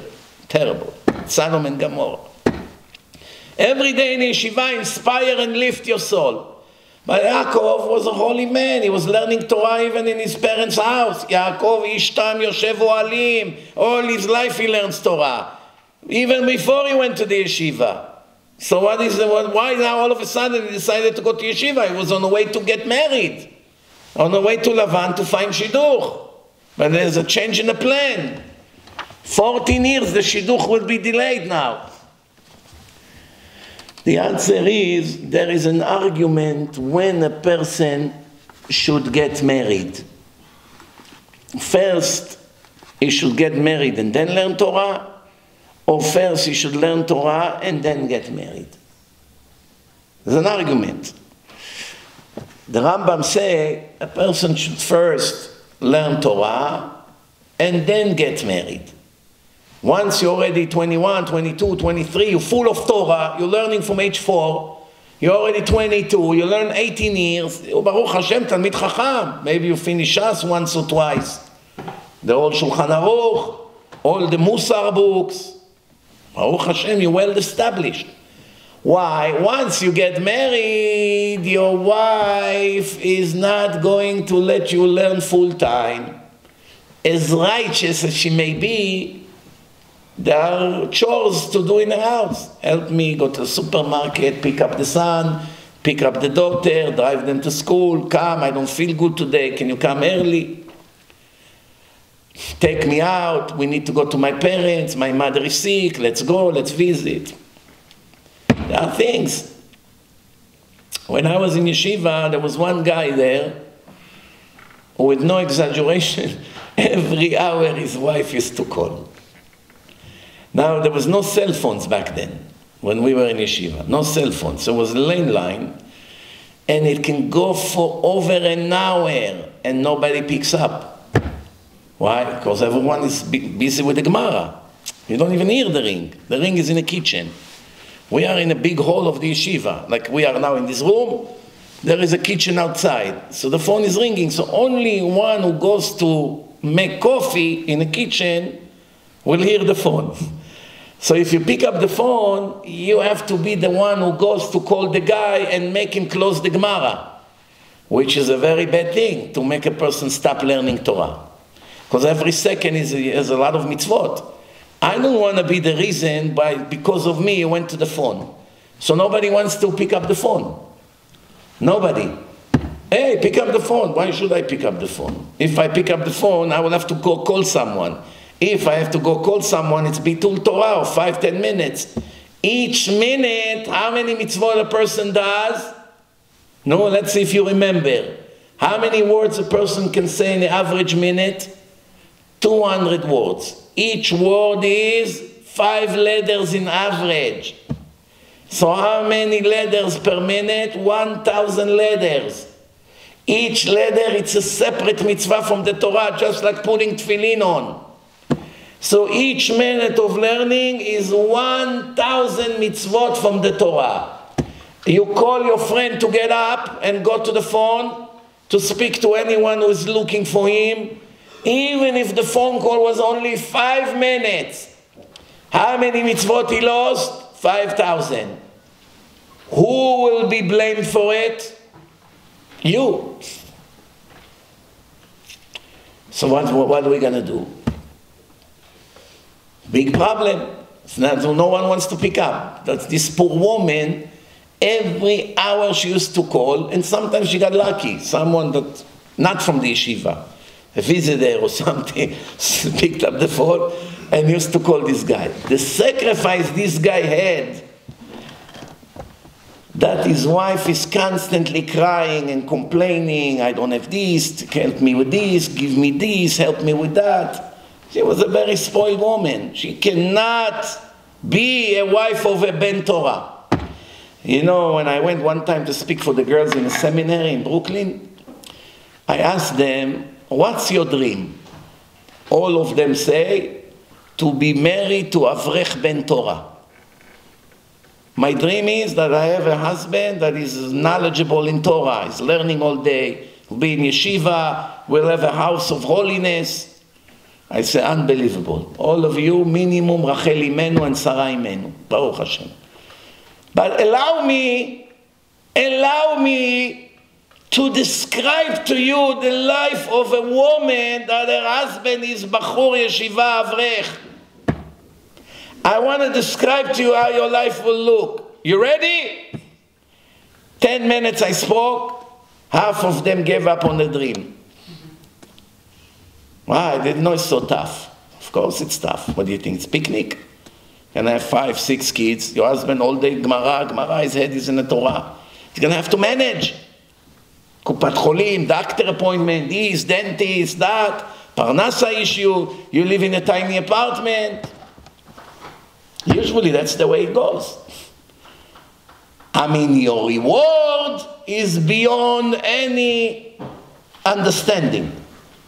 One day that you marry to this man, you already make more than a woman who married to a modern Orthodox guy in 7 years. A woman that is married to a light religious guy. You know those little leather yarmulke? Like the Prime Minister of Israel, that he used to glue it with crazy glue to his stupid head.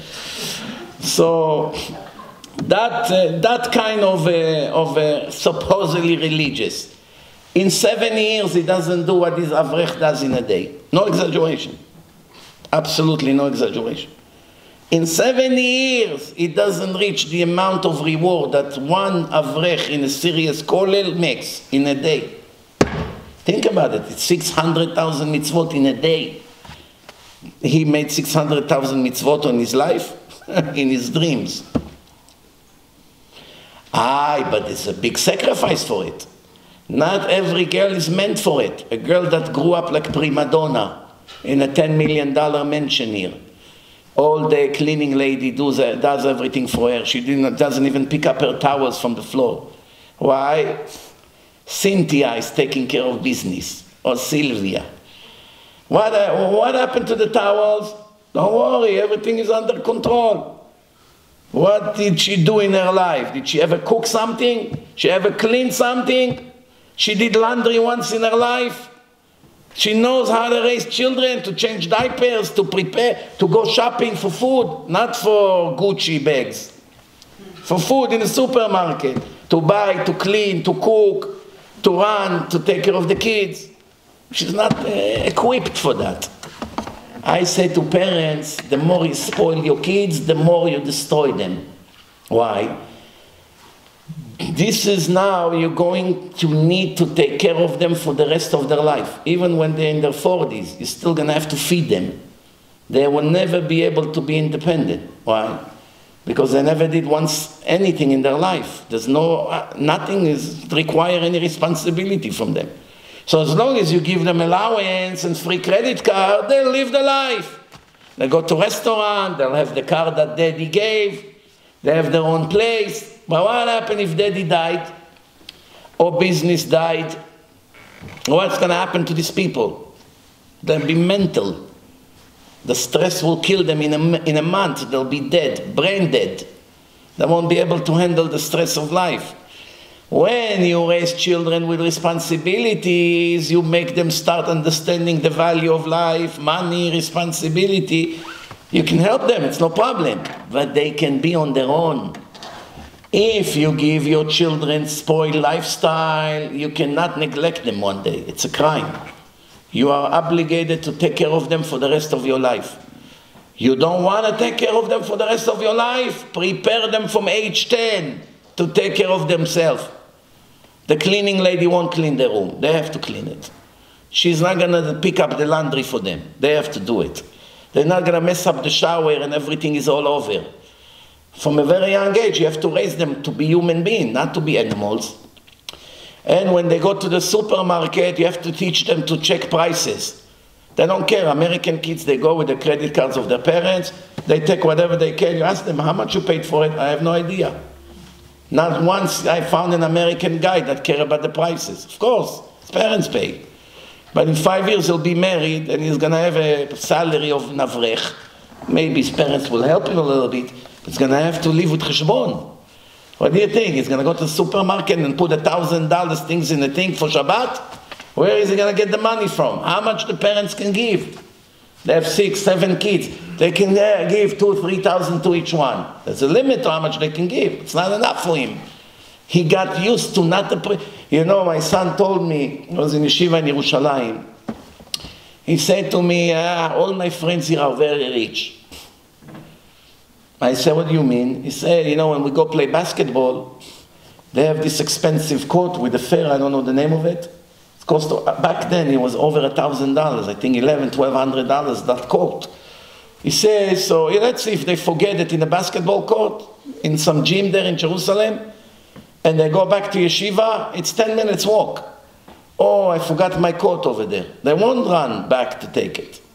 They leave it over there. Why? Daddy would lose $1,200, big deal. Tomorrow they go and order another one. This is a murder. You already murdered that kid. Doesn't matter if you have $1 billion. It's not even the money issue. It's the matter of the personality. You created a useless loser that has zero value, cannot do anything on his own, will be dependable for the rest of his life. On the other hand, you have kids that refuse to take money from their parents. In Israel, it used to be very common. When I was a teenager, I knew a few very rich kids. And I said, why are you working as a waiter? Why shouldn't I? Your father is a millionaire. Why, can I help you? Yes, he can, but I don't want him to give me money. Wow. I'm 21, I'm 22, I should take care of myself. Student, going to work for a few hours as a waiter. Why? Refuse to take money from his parents. Why? Sometimes it's good, but sometimes it's also bad. Why it's bad? Because sometimes it's ego. It's pride. When a poor person refuses to get help from a rich person, usually it's from a negative reason. It's because it's full of himself. It's full of ego. I remember a rich woman who used to give all her children clothing to a poor family. Some of the clothing was much brand new. The children, either it wasn't their size, sometimes they had the tag on it. So either the poor family will wear it, or they can go to the store and exchange it. They still have the tag on it. The more she gave, the more the poor woman hated her. Why? I'm a needy. You have easy life. You buy whatever you want, you don't even wear it, the tag is still on it. I feel like I'm nothing. You give me all your leftover. This is a sign of a person that has very bad personality. Someone that is humble doesn't care. I'm poor, so what, ma? It's a crime to be poor. It's a shame to be a criminal. It's a shame to be mechalel Shabbat. It's a shame to be a thief. It's a shame to commit all kinds of other crimes. It's not a shame to be poor. Why people are so embarrassed to say that they're poor? Why every loser here that has no penny in his pocket, driving a fancy car, doesn't have money for gas? Why is it? It's all a show. Do you know how many times people told me we had to borrow more than $50,000 to make the wedding? Poor people living in apartments here in Rigo Park, tiny apartments. They're not so rich, barely pay their bills. I said, why do you need such a fancy wedding? You threw more than $50,000 to the garbage the night of your wedding of food. I'm not talking about the flowers and the two bands and all the show off. Why didn't you take this money and give it to your son and his wife, that they should have a year or two of relief, that they can start their life until they graduate, they finish, they start making some money? Who cares about that stupid wedding? Anyway, a week later, no one will remember it. You know what they all answer me? All of them. All of them. Same answer. The community will talk. They will say that we are cheap, that we made a simple wedding. We must put the show. We must. Yes. We're going to work for who knows how many years to pay for that wedding. Usually, unfortunately, I hope to be wrong, usually those kids will be divorced before they even finish the debt of that wedding. Imagine paying for a wedding knowing your son or your daughter is already divorced 2-3 years, still paying for it, on your credit card with 25% interest. When you live against God's rules, your life is pure misery every day. Every day. You don't believe me? Find me any secular person in the world, Jews and non-Jews, regardless how much money they have, can be billionaires. I'll prove to you in 1 hour that all of them are extremely miserable. I will prove it to you. How do I know it? 30 years I'm doing it. People come to cry to me about the problems. You would think that only the miserable poor people have problems. No, it's the other way around. Poor people don't have so much expectation from their life. They got used to it. The ones who has to constantly put the show, they constantly in the highlight of the eyes of everyone. Evil eye, problem, fights, lashon hara, jealousy, problems in the family, problems with the children. The children already kill each other in their parents' life for the inheritance. Imagine what it would be when the father died. This has all come from ignorance. No one understands what the life is about. Just money, money, money. Everyone wants this, just to be established. What do you live for? I'm saving for the future. Who told you you have a future? What makes you think you'll be alive? No, but I have to save $10 million. Why? Because I want to set all my children. Who told you the children will be alive? Who told you you will have children? Who told you they will need your help? Who told you the money will be left? There's so many maybes. We are basing our life on so many question marks when the urgent things that needs to be dealt with right now is neglected. One person came to Rav Ben Zion Abba Shaul Zatzal, the holiest rabbi on earth, 25 years ago, before he passed. He told him, Rabbi, I'm broke. Someone is offering me a job for 3 days. I will work I'm going to have to leave the yeshiva for 3 days. I will work with this guy in construction in a job that he got. I will get paid and will be able to learn at least 3 months with a peace of mind. 3 months. I won't have to worry. I will have enough money, shampoo, soap, whatever I need, the shirts, whatever I need to buy. 3 months I will have what I need. Rabbi Ben Zion told him, for today and tomorrow you have what to live for? You have what you need? He said, yes. He said, you're not allowed to go. He told him, Rabbi, but why? I'm preparing my future. He said, that's not how a kosher Jew thinks. In the Torah, Hashem gave us manna, it's falling every day, right? Everyone picked it up and ate in the desert. 40 years we ate bread from heaven. When they used to eat it, they made bracha, Baruch Atah Hashem, Elokeinu melech haolam. They didn't say, Hamotzi lechem min haaretz. Hamotzi lechem min hashamayim. That was the bracha for 40 years. And it was unbelievable. It dissolved in your mouth, makes you full, and there is no waste. You don't have to go to the bathroom. Wonderful life. You don't feel heavy, dizzy, you're falling asleep. Today a person eats Shabbat meal. I used to have a couch. I already learned my lesson. Next to the long table in the dining room, Shel Shabbat, we used to have a leather couch. We used to make fun.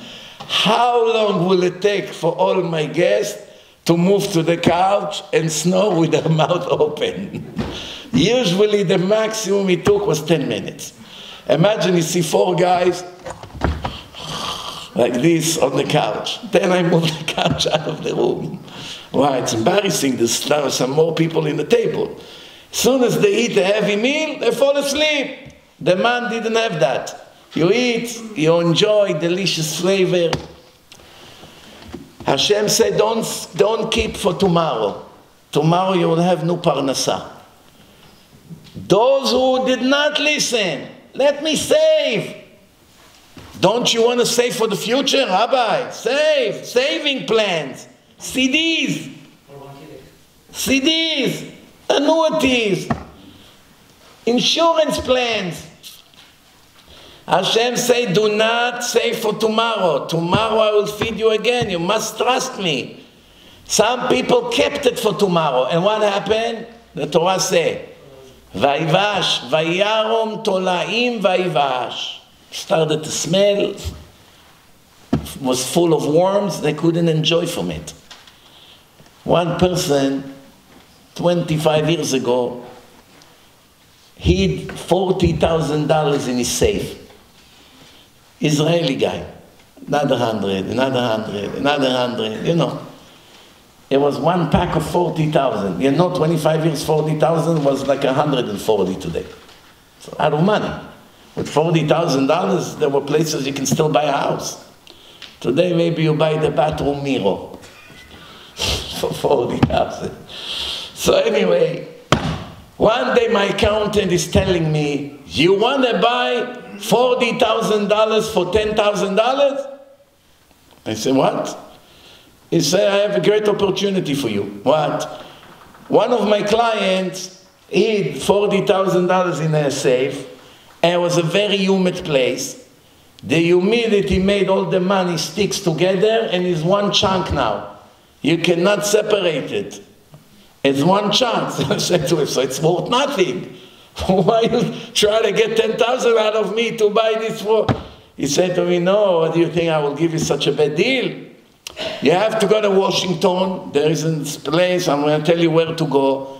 You give it to them, they have special microscopic scale, they have ways to check it. After 3 months, they will come back to you and tell you that they confirmed that there was that and that money. And then you can go and they give you new money. Did you know that? That guy was saving $40,000. In the end, he wants to give 10. Why he doesn't go to Washington? Huh? Taxes. Taxes. He gets the point. He will go to Washington. They ask him, excuse me, you're a barber. How exactly you have $40,000 cash? We don't see it on your tax return. Do you know why they keep changing the $100 bills? Because all the drug dealers and all the people that have tons of cash, they hide it, the cash. Now, if one day they change to a new $100 bill, what are they going to do? They have 10, 20, $30 million in $100 bills, old bills. They have to now come every day to the bank to cash few thousand. It's going to take forever. They have to start sending people to different banks. It's a big nightmare. So technically, all the money that the drug dealers put aside become obsolete. Because if one day they show up to the bank with $10 million in old bills, they say, well, what is this? Oh, money laundering. This was hidden under the ground, huh? That's the reason they don't make bigger bills than $100 for the public. Between banks, they have larger bills. But on the street, maximum $100. When I came to America, with $100, you would eat the entire week in 1989. Today, you don't eat for an hour with this. One meal, and it's more than 100. Meaning the money lost 90% of its value in the last 30-something years. Why don't they make $500 bill? $500 bill, it would be like $100 bill 30 years ago. On purpose. They don't want to make it easy for the drug dealers, for all the people that hide cash. They want them to accumulate tons of bills, but it will take them longer and longer to get rid of it. Sometimes people come and say, Rabbi, I want to give you a donation. So, okay, here is my Zelle. Here is Venmo, here is credit card. What do you want? You can even send a picture of the check. Email it to Rabbi Mizrachi, I scan it on my phone. Don't even have to mail the check. Became very easy. No, I have to meet you in person. I want to give you cash. Tov, we give cash. Seder, come to the lecture, we'll meet. Usually those people, they bring old bills from the boitke. You know, it's hidden probably 40. You smell it over there, you smell the mold. It was hidden under the ground for 30 years. Old bills. They're afraid to take it to the bank. So what do? They spread it. They pay a little in a gas station, here, there, in a supermarket. They give donations. Why? That's the only way to get rid of the money. They can't come to the bank with all the money they hid. This is what's behind it. So Rabotai, everyone save and save and save, and in the end what happened? Comes Bernie Madoff and wipe them all out. There are people who save 30 years, work like dogs, and come Bernie Madoff one day on the news. Bernard Madoff was arrested for $60 billion scam. People invested all their life saving by him. Only universities invested more than $100 million each by him. Some of this fake university lost more than $100 million and he did not even tickle them. Do you know how you lose a quarter? Your wife said to you, let's go look for it. What, you out of your mind? Waste time to look for a quarter? Kaparat avonot, Baruch Hashem, it's only a quarter. If you find a person who drives back to the place to look for a quarter, you know he's mentally sick. The gas would cost more. You know these people who drive to Costco with a coupon to buy two items, $20, and the gas costs them probably $15. Yeah, the parking? No, Costco don't charge for parking yet. Don't give them ideas. So, maybe in Queens they do, I don't know. By us they don't. Anyway, so, you know, what is the point? The point is trying to save, you lose $1, you save a penny. Going back, Rabotai, mamash before we finish.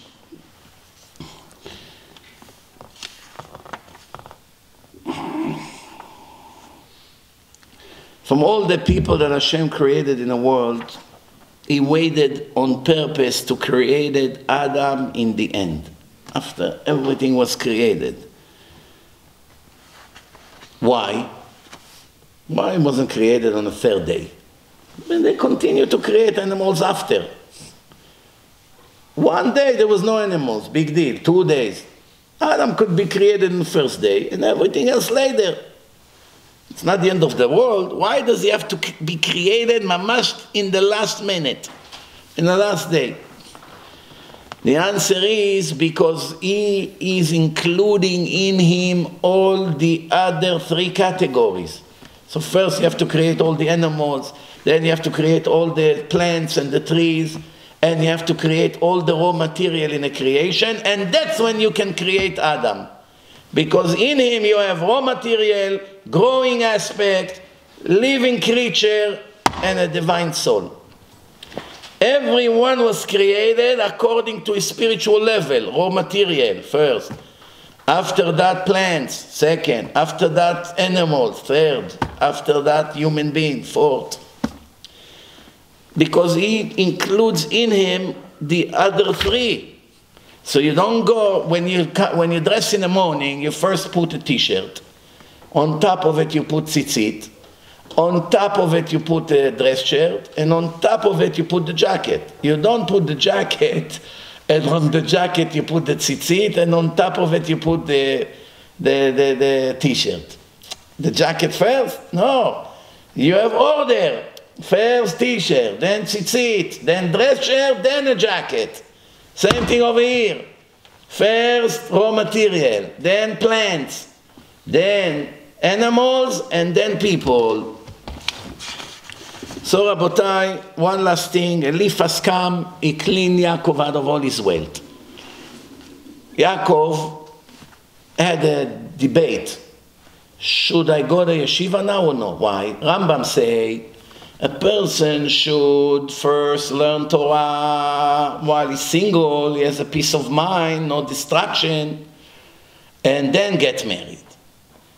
But there is an exception to the rule. If he's a person that has big Yetzer Hara for women, the Yetzer Hara is boiling inside him, age 16, 17, he's already, wow, I need a woman, I can function. Someone like this needs to get married young. The woman will save him from all the thoughts and the things and all kinds of things that the Yetzer Hara brings him. The Gemara says, one of the things that the wife does to a person, save him from the evil inclination. Matzila oto min ha-Yetzer Hara. But if a person that is holy, doesn't have all kinds of imaginations, is fully in the Torah kills the Yetzer Hara for the time being. What's the rush? You get married 21, 22, 23. This is how most of the Bachurei Yeshivot today. Hasidim is a little bit different. They want to marry them fast. 18, 19, that's the ages usually by them. By Litvish, Sfaradim, Baalei Tshuva, it's 20 to 23. That's the ages of the boys. Anyway, Rabotai, now there is an argument, what should you do? Some say you should first get married and then learn Torah. The Rambam and others say, no, you should first learn Torah and get married later. Yakov Avinu, how did he think? When he was on the way to Lavan, he first wanted to get married, right? And then go and learn Torah, to be an Avrech. But once Eliphaz cleaned him from all his money, he has no money, so okay, you know what, if that's the case, I should first go to yeshiva, learn Torah, and then get married. Why? Because the Rambam says a person should learn Torah, and after that he will go and build a home. It wasn't like today, you need millions of dollars to build a home. It was a cabin with some wood and all of that. And that's basically, you know, within a few months, you already can build yourself a home. Today, unfortunately, the way the world became, in Israel, for instance, doesn't matter what you're going to do, age 50, you cannot afford to buy yourself a house. The prices of real estate is so expensive, people make very small salaries. Cost of living is the most expensive in the world. Israel is the #1 country in the world in expensive prices. Officially, it came #1. A few months ago when I was in Israel, they showed the chart more expensive than Switzerland, than the United States, than Europe, than any country in the world. And the sad problem is that here, it's also expensive, New York, but the salary here is 3 or 4 times more than what they make in Israel. Even here, if a person makes $4,000 a month, it's considered poor. It's impossible to raise a family with $1,000 a week, not enough. The rent alone is like 3,000, 4,000. That's most of the rent. Everything almost goes to the rent. He needs food stamps, he needs help, he needs all kinds of help. But the wife has to work. If someone makes $4,000 in Israel, it's like 16,000, 15,000 shekel. It's considered above average. And don't think that it's enough. It's not enough. Everyone is a negative, balanced, maneuvering just to survive. But most people, you know how much they make? What's the average salary in Israel? 6,000 shekel, $1,500 a month. Average salary. From morning to night, work 6 days a week. And the prices are like New York. Food like New York. Real estate became like New York. Cars doubled in New York. Or more. If it's a luxury car, it's 3 times more. What you pay $100,000 for BMW, it's $300,000 in Israel. You buy a little Toyota, it's double on the price. Average cars. But fancy cars, they kill you on the taxes. Everything is so expensive. Gas, 3 times more than here. 3 times more. Food, same prices. Go to the supermarket, the cheese, the Israeli cheese you buy here, same price in the supermarket in Israel. I don't know how they do it because they have to ship it with an airplane. Airplane costs a lot of money to fill it up with products. But in the end, sometimes it's here, it's cheaper than there. I don't know how they do it. I have no idea. But life is very expensive. And the income is not so big. And the taxes are the highest in the world, close to 50%. If you make a nice living. If you're very poor, they give you small tax. They know there's not enough to eat.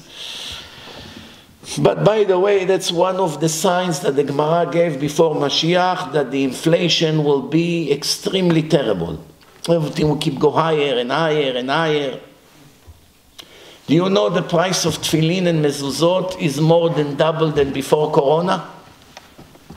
Very, very fast. Once Corona started and many thousands of people died, tefillin that used to be 1,000, right away went up to 2. Mezuzot used to be $60, went up to $115 now. Everything became double. The value of money, there's no value. Everything's so expensive. And the salaries, some people here in America, they make almost the same like they made 10 years ago. Maybe 10% more. The cost of living became 3 times more. The middle class was wiped out. People with high college degrees, master degrees, 10 years of experience in academic jobs, they can make a living. One dentist told me, I can't pay for yeshivot. I said, how much you make? He said, 90,000 a year. If I'm going to start paying for 3, 4 yeshivot, I won't have what to eat. He's working for someone's office, dentist. 90,000 a year. He went to dental school. You know how difficult it is? College and dental school and this, and in the end he cannot pay for his children's school. Why? The middle class is wiped out, unfortunately. But that was predicted in the Gemara. That before the end, that's what's going to happen. Everything will be extremely expensive. People will be broke. The pockets will be empty. Most people are stuck. You know how many requests I get every day from people in Israel for financial help? You have no idea what's going on. Every 3 minutes, someone asks, I can pay, I have to move, I cannot afford my rent, but I cannot pay the movers. I have 2 days to move. I cannot pay the moving. I don't know what to do. People are crying, literally crying. They don't have money. Now with the war, people that own stores, for more than a month they were closed, or many of them in a reserve fighting in Gaza when their business is dying. There are major consequences to our crimes against Hashem. What does not come through the head, come through the legs. Remember this. מה שלא בא דרך הראש, בא דרך הרגליים. You don't want to learn the easy way. I will teach you the hard way, the Torah says. If you're going to follow my instructions and my advice and my restrictions, I'm going to bless you with all the blessing. And if you rebel against me, you ignore my Shabbat, you ignore my covenant with you, you ignore the Torah, a list of problems are yet to come. We are now experiencing all these curses. We are in the middle of it. The enemy among you will rise and you will sink. You will have no security. Your borders will be insecure. One enemy will run hundreds of you. You live in panic. You'll be petrified. You'll be lonely. The whole world will hate you. Look what's happening. You won't be secure anywhere. All of this written in the Torah. People think it's nature. That's the way it should be. What can we do? We have no control. Wrong. We are the reason that it became like that. If all Jews were Shomer Shabbat, eating kosher, believing in God, thanking Him, eating bread, saying Birkat Hamazon, women would dress with classy modesty and dignity, no one would behave like animals. We are not animals. We have to control our desires. Yes, we're not perfect also. We can fall. But we have to rise right back, apologize, repent, and move on.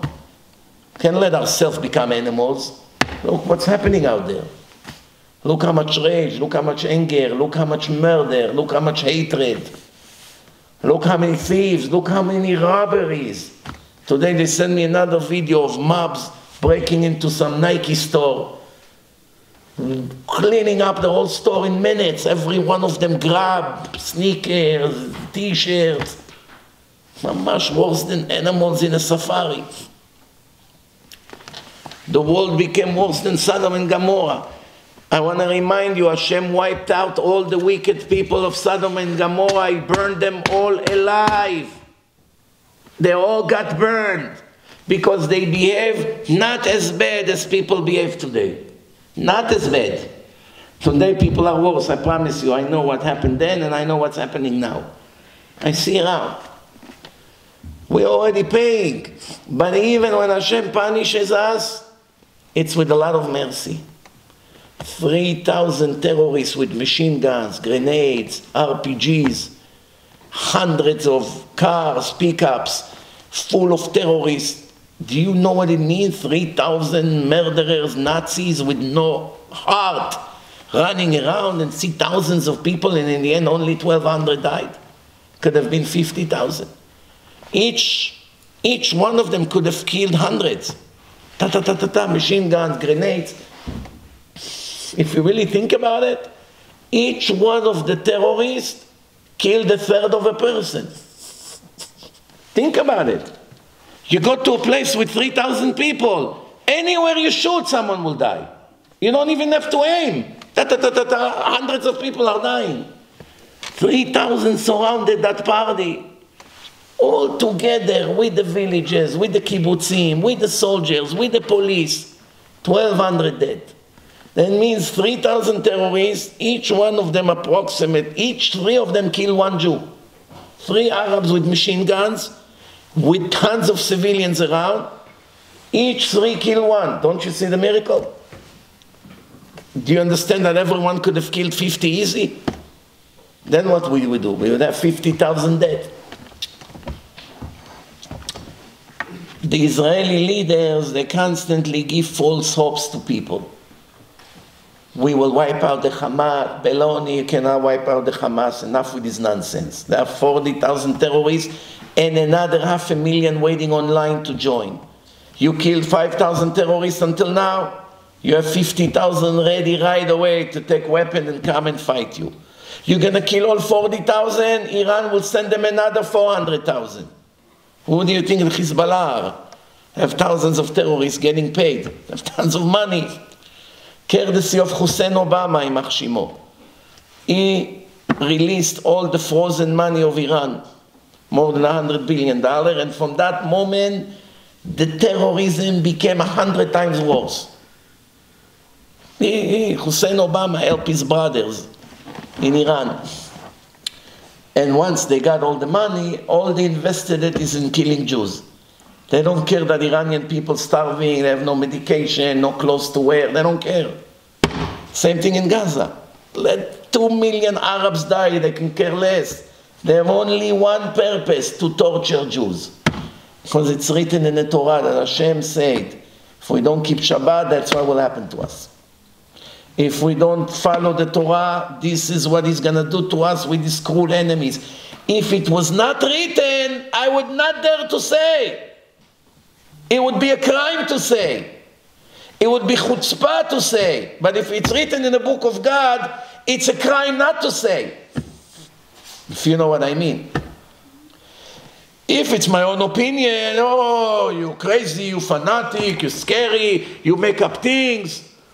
Yes, you're right. If it's written black on white, I'm a criminal if I won't say it. Anyone who did not say it until now in the last 2 months, he is violating the obligations of the Torah.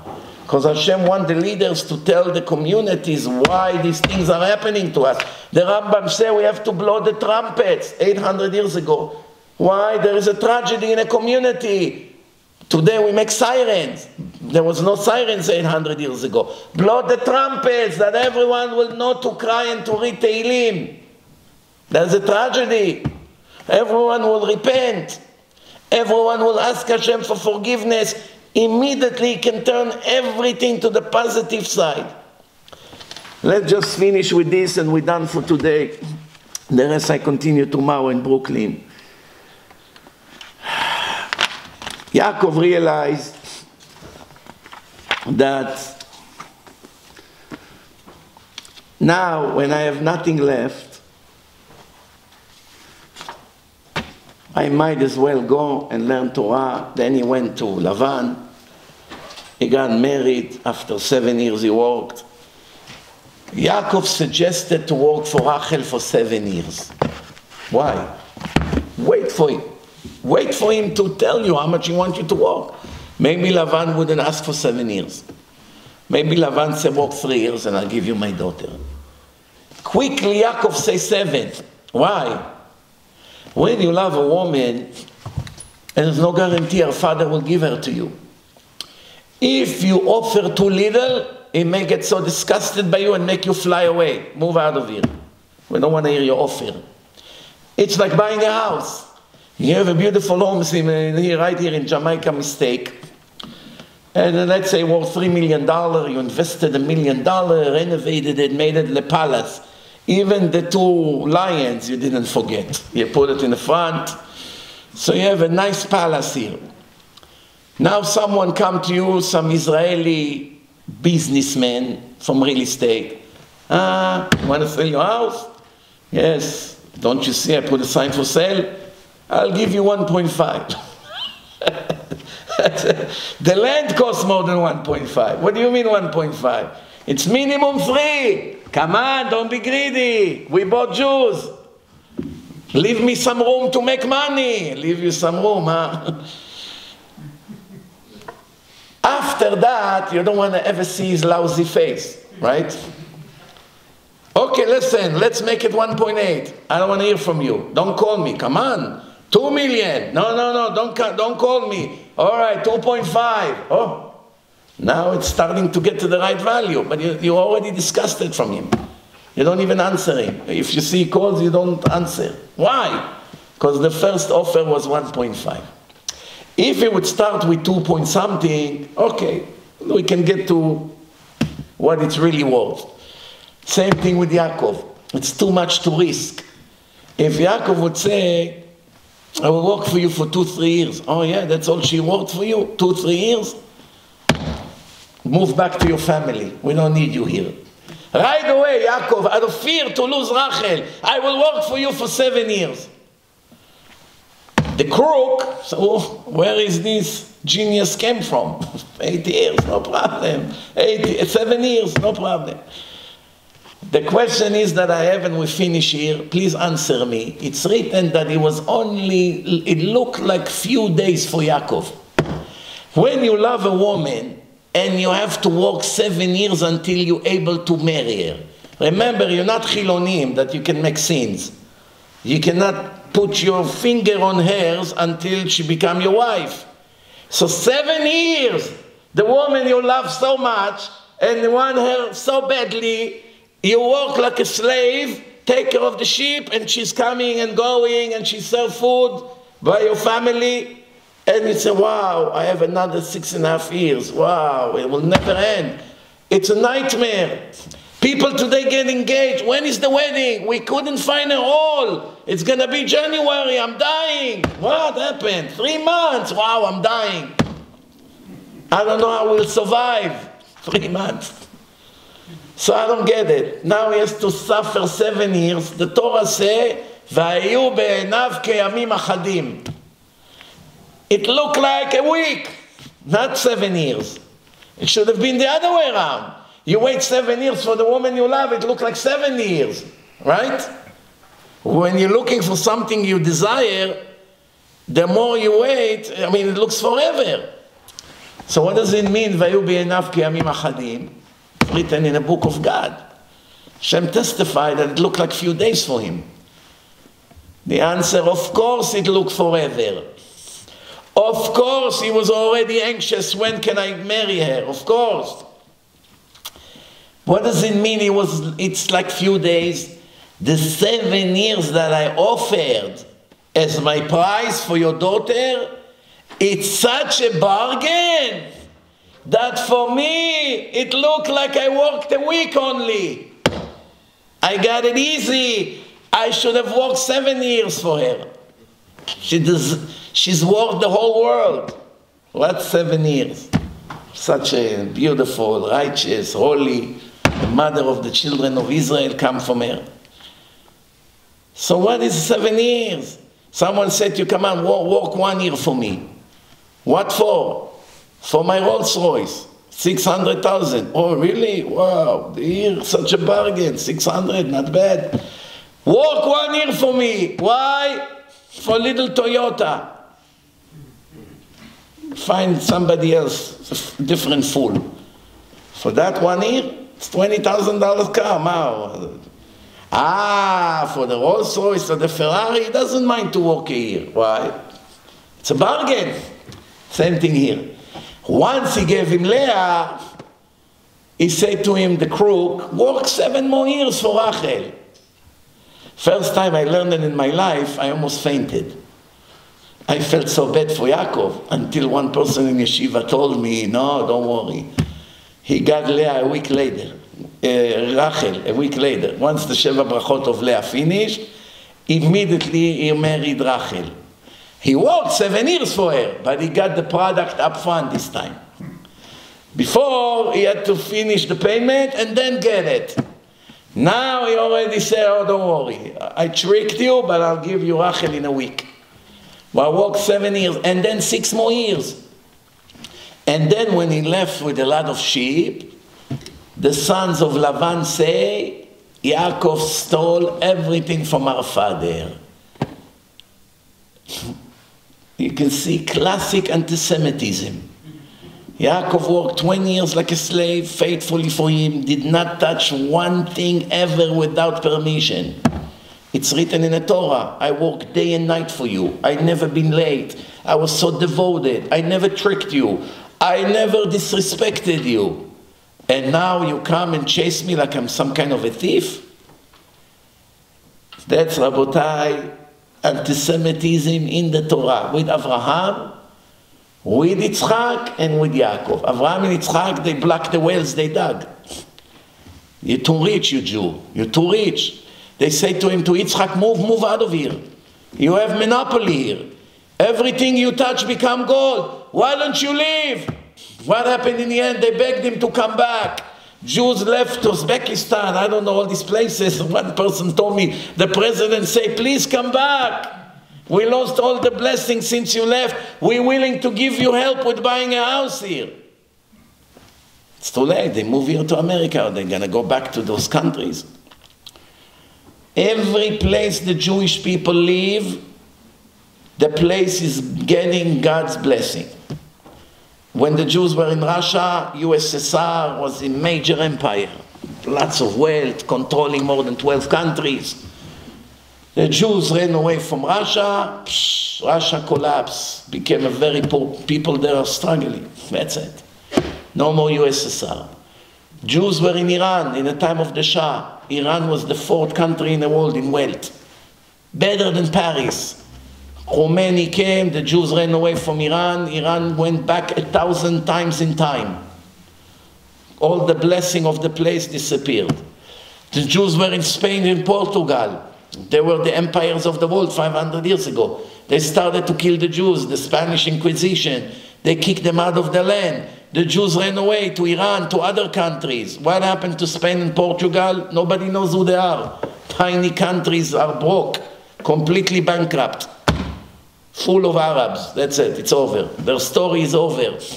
Jews were in Germany, the strongest country in the world. Comes Hitler, Imach Shimo and his friends, killing millions of Jews, and the rest ran away. Germany became a tiny country. That's it. It's nothing special. Every country where the Jews live, they bring their blessing to the place. Why? They are the children of God. Some Americans understand it. That's why there's so much pro-Jews. The problem is when the United States becoming full of Arabs and full of Muslim terrorists and so many anti-Semite Americans, it became an impossible place to live. So sooner or later, another 5 years, another 10 years, I don't know exactly how much, but Jews will have to run away from here. Already Jews are running away from here. They realize. Some Jews buy weapons, some Jews choose to leave. Is Israel safer from here? Probably not. But if I have to live in a risk, I might as well live in the Holy Land. In a risk. At least I have a mitzvah to walk in Eretz Israel. Once the Jews would leave America, I promise you this. I promise you this, without a doubt. This place will become the worst place on earth. People will eat each other alive for food here. People will kill each other in a parking lot of supermarket for bread. That's what's going to happen here. Just like it happened in Russia and in other places. Every place that kicked the Jewish people, the blessing of the place is gone. Like the Spanish reporter wrote, we had a nation that contributed to us unlimited contributions, the Jews, in economy, in finance, in art, in literature, in science, in medicine. Nobody ever helped Europe more than the Jews, until with our stupidity we killed them all, and God punished us and gave us these low-life Arabs that came to Europe and destroy us and does not contribute anything to us besides devastation and destruction. Spanish Goy. We're getting what we deserve to get. Now it's too late. Almost all the Jews ran away from Europe or died. Now they are feeling the mistakes they made. Instead of Jews, they got millions of Arabs who all day make riots, burning cars, taking all the money from the government for the children they have, and occupying another street and another street and making the Europeans' life hell on earth. That's why in Holland now they have a very anti-Muslim new president. Same thing in Argentina. Soon all Europes will have Nazi presidents in their ideology. It's too late though. They missed the train. No one can do anything to the Muslims already. There are tens of millions of them in Europe. And they grow non-stop when the Europeans are dying out. There is nothing they can do. It's too late. They should have done it 20 years ago.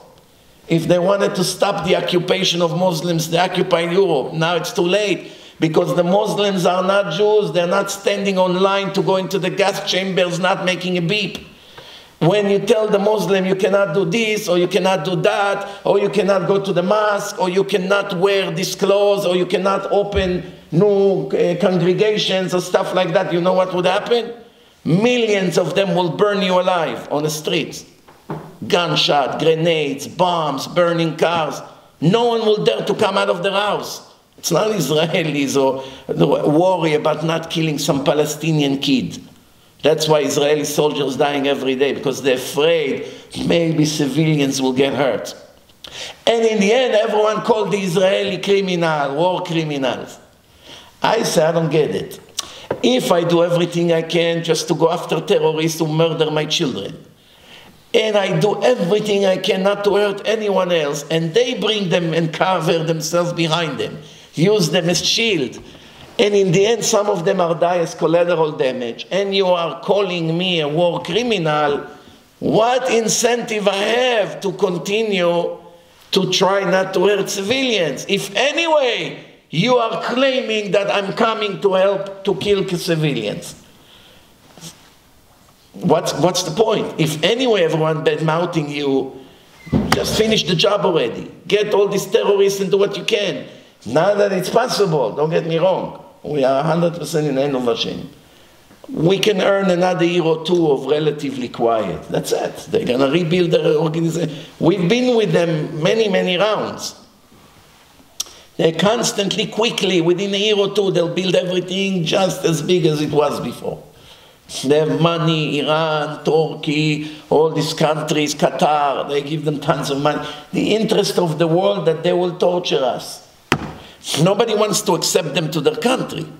No Palestinians are welcome in any country. Egypt does not let them in, Jordan, Qatar, nobody, Turkey, no one let them in. Keep them in Gaza, that they should continue to hurt the Jews. Why they don't let them in? They know what's going to be. They know what's going to be. In Jordan, they made problems. King Hussein shot at them with tanks. Tanks, killed 10,000 of them. Boom, tanks on the street. Tanks shooting at civilians, Palestine. Since 1970 until today, 54 years, they did not make one tiny bit. After Hussein shot at them on the streets, they care what the world says. The Arabs, who cares? In Egypt, they care what they say. They know not to mess with them. With us, they know our hands are cuffed. Why? Because Hashem did it. Hashem showed us the Israelis, as great as the army is, it's worthless. Politician doesn't let the army do what needs to be done. So what good is a good army if you put handcuffs on their hands? There's nothing they can do. Politicians are afraid. Why? They have no God-fearing. No God, no fear from God. The worry of Joe Biden, or what the European may say, or United Nations. They worry. They're afraid. Why are they afraid? Why are they afraid? Because the world can put sanctions now. Sanctions against Israel. Israel is a tiny country. Cannot handle sanctions.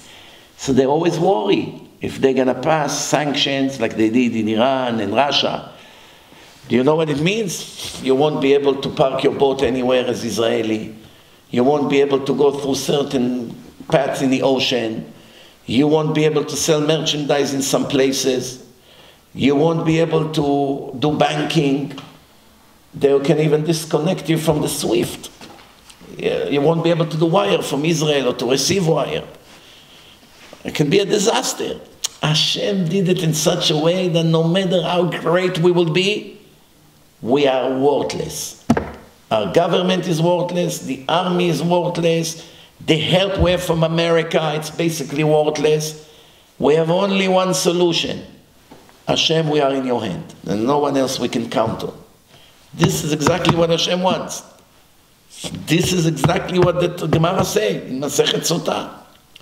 ואין לנו על מי לסמוך אלא על אבינו שבשמיים. And we have no one to count on the end of days besides our Father in heaven.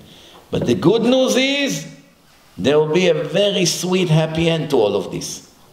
It may take a few decades, it may take years, it may take tens of years, but it will happen. There will be a day that Hashem will send the Mashiach, and He will do judgment to all these anti-Semite nations who tortured us for more than 2,000 years.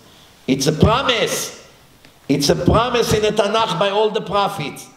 It's also a promise in the Talmud. It's a promise in the Zohar.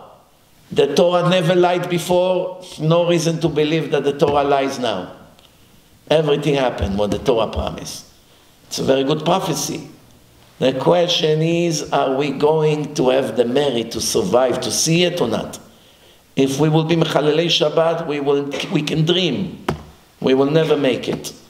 If we be thieves and speak Lashon Hara all day, and never learn Torah, and don't come to shul, and women will dress not modest and commit all kinds of other sins, we're lowering our chances. So now it's the time to wake up. Now. If not now, when? When? It may be too late next month. I don't know what happened now with the cyber attack. I hope it's nothing major. Chas v'shalom, if it brought down the whole system. Do you know what it means that you have cyber? My website is 2 weeks under attack already. I mean, we got rid of the attack. But we do not want to bring it back up until we check every file manually to make sure there's nothing. Hopefully today or tomorrow we'll be able to finish it. My team is working on it for already more than 2 weeks. Baruch Hashem, we had a replacement website. Look how Hashem prepared the website to be on standby, that we are able to have a website that people can continue to watch some lectures, and people can continue to donate, and there's a donation page. So you don't feel as much the absence of the original divine information.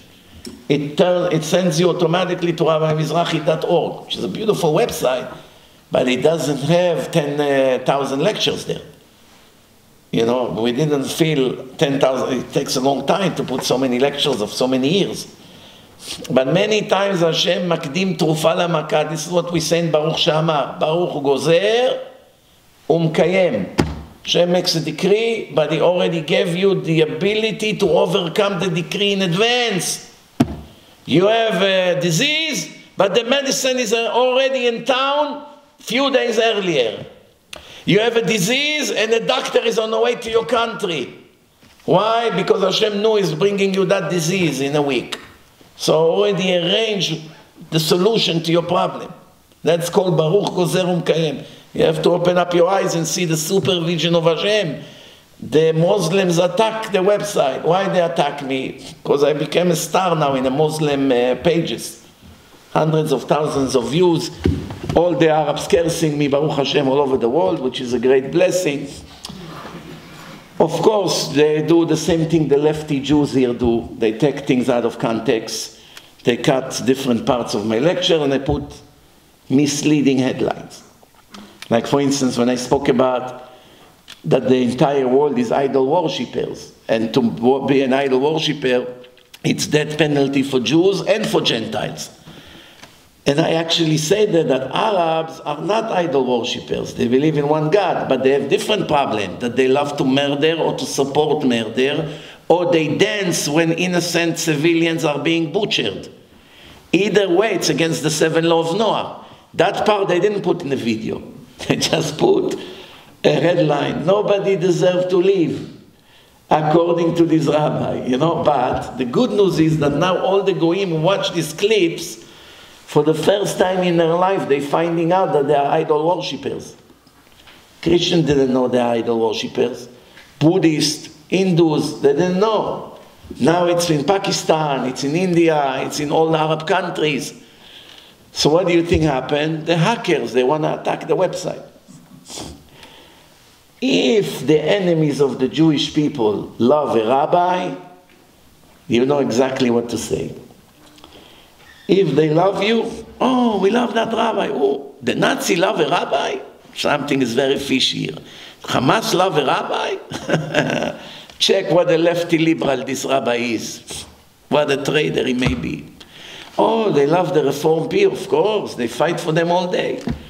It didn't stop them from murdering them. But the idea is, Rabotai, when the wicked people loves you, that's a very bad sign. When the righteous people love you, it's a good sign. But people who hate God, and they love you, that means you yourself are not on God's side. It's very easy. It's simple math. Someone who loves God, loves the rabbis that speak the truth of God. Someone that hates God, loves the rabbis that change and modify the Torah and present it in a fake way. Why? He's doing the job for us. Like that one who say, let me marry Isaac and John. Two men is married in a synagogue, men and men. I'm a Kohen, let me give you Berkat Kohanim, Yevarechecha Hashem v'yishmerecha. Two gays, big crime against God in the Torah. And a reform one say, God will bless you. What bless you? According to the Torah, they have no share to the world to come. What exactly the blessing is going to help them? What blessing they're going to get when they violate one of the biggest sins in the Torah against God? It's a death penalty, it's no joke. Death penalty in the Torah. So you have fakers, pretend to be rabbis, and they don't keep any laws, and they also make other people go against God. Our job is not to be fooled by them. We have to stick to the kosher ones.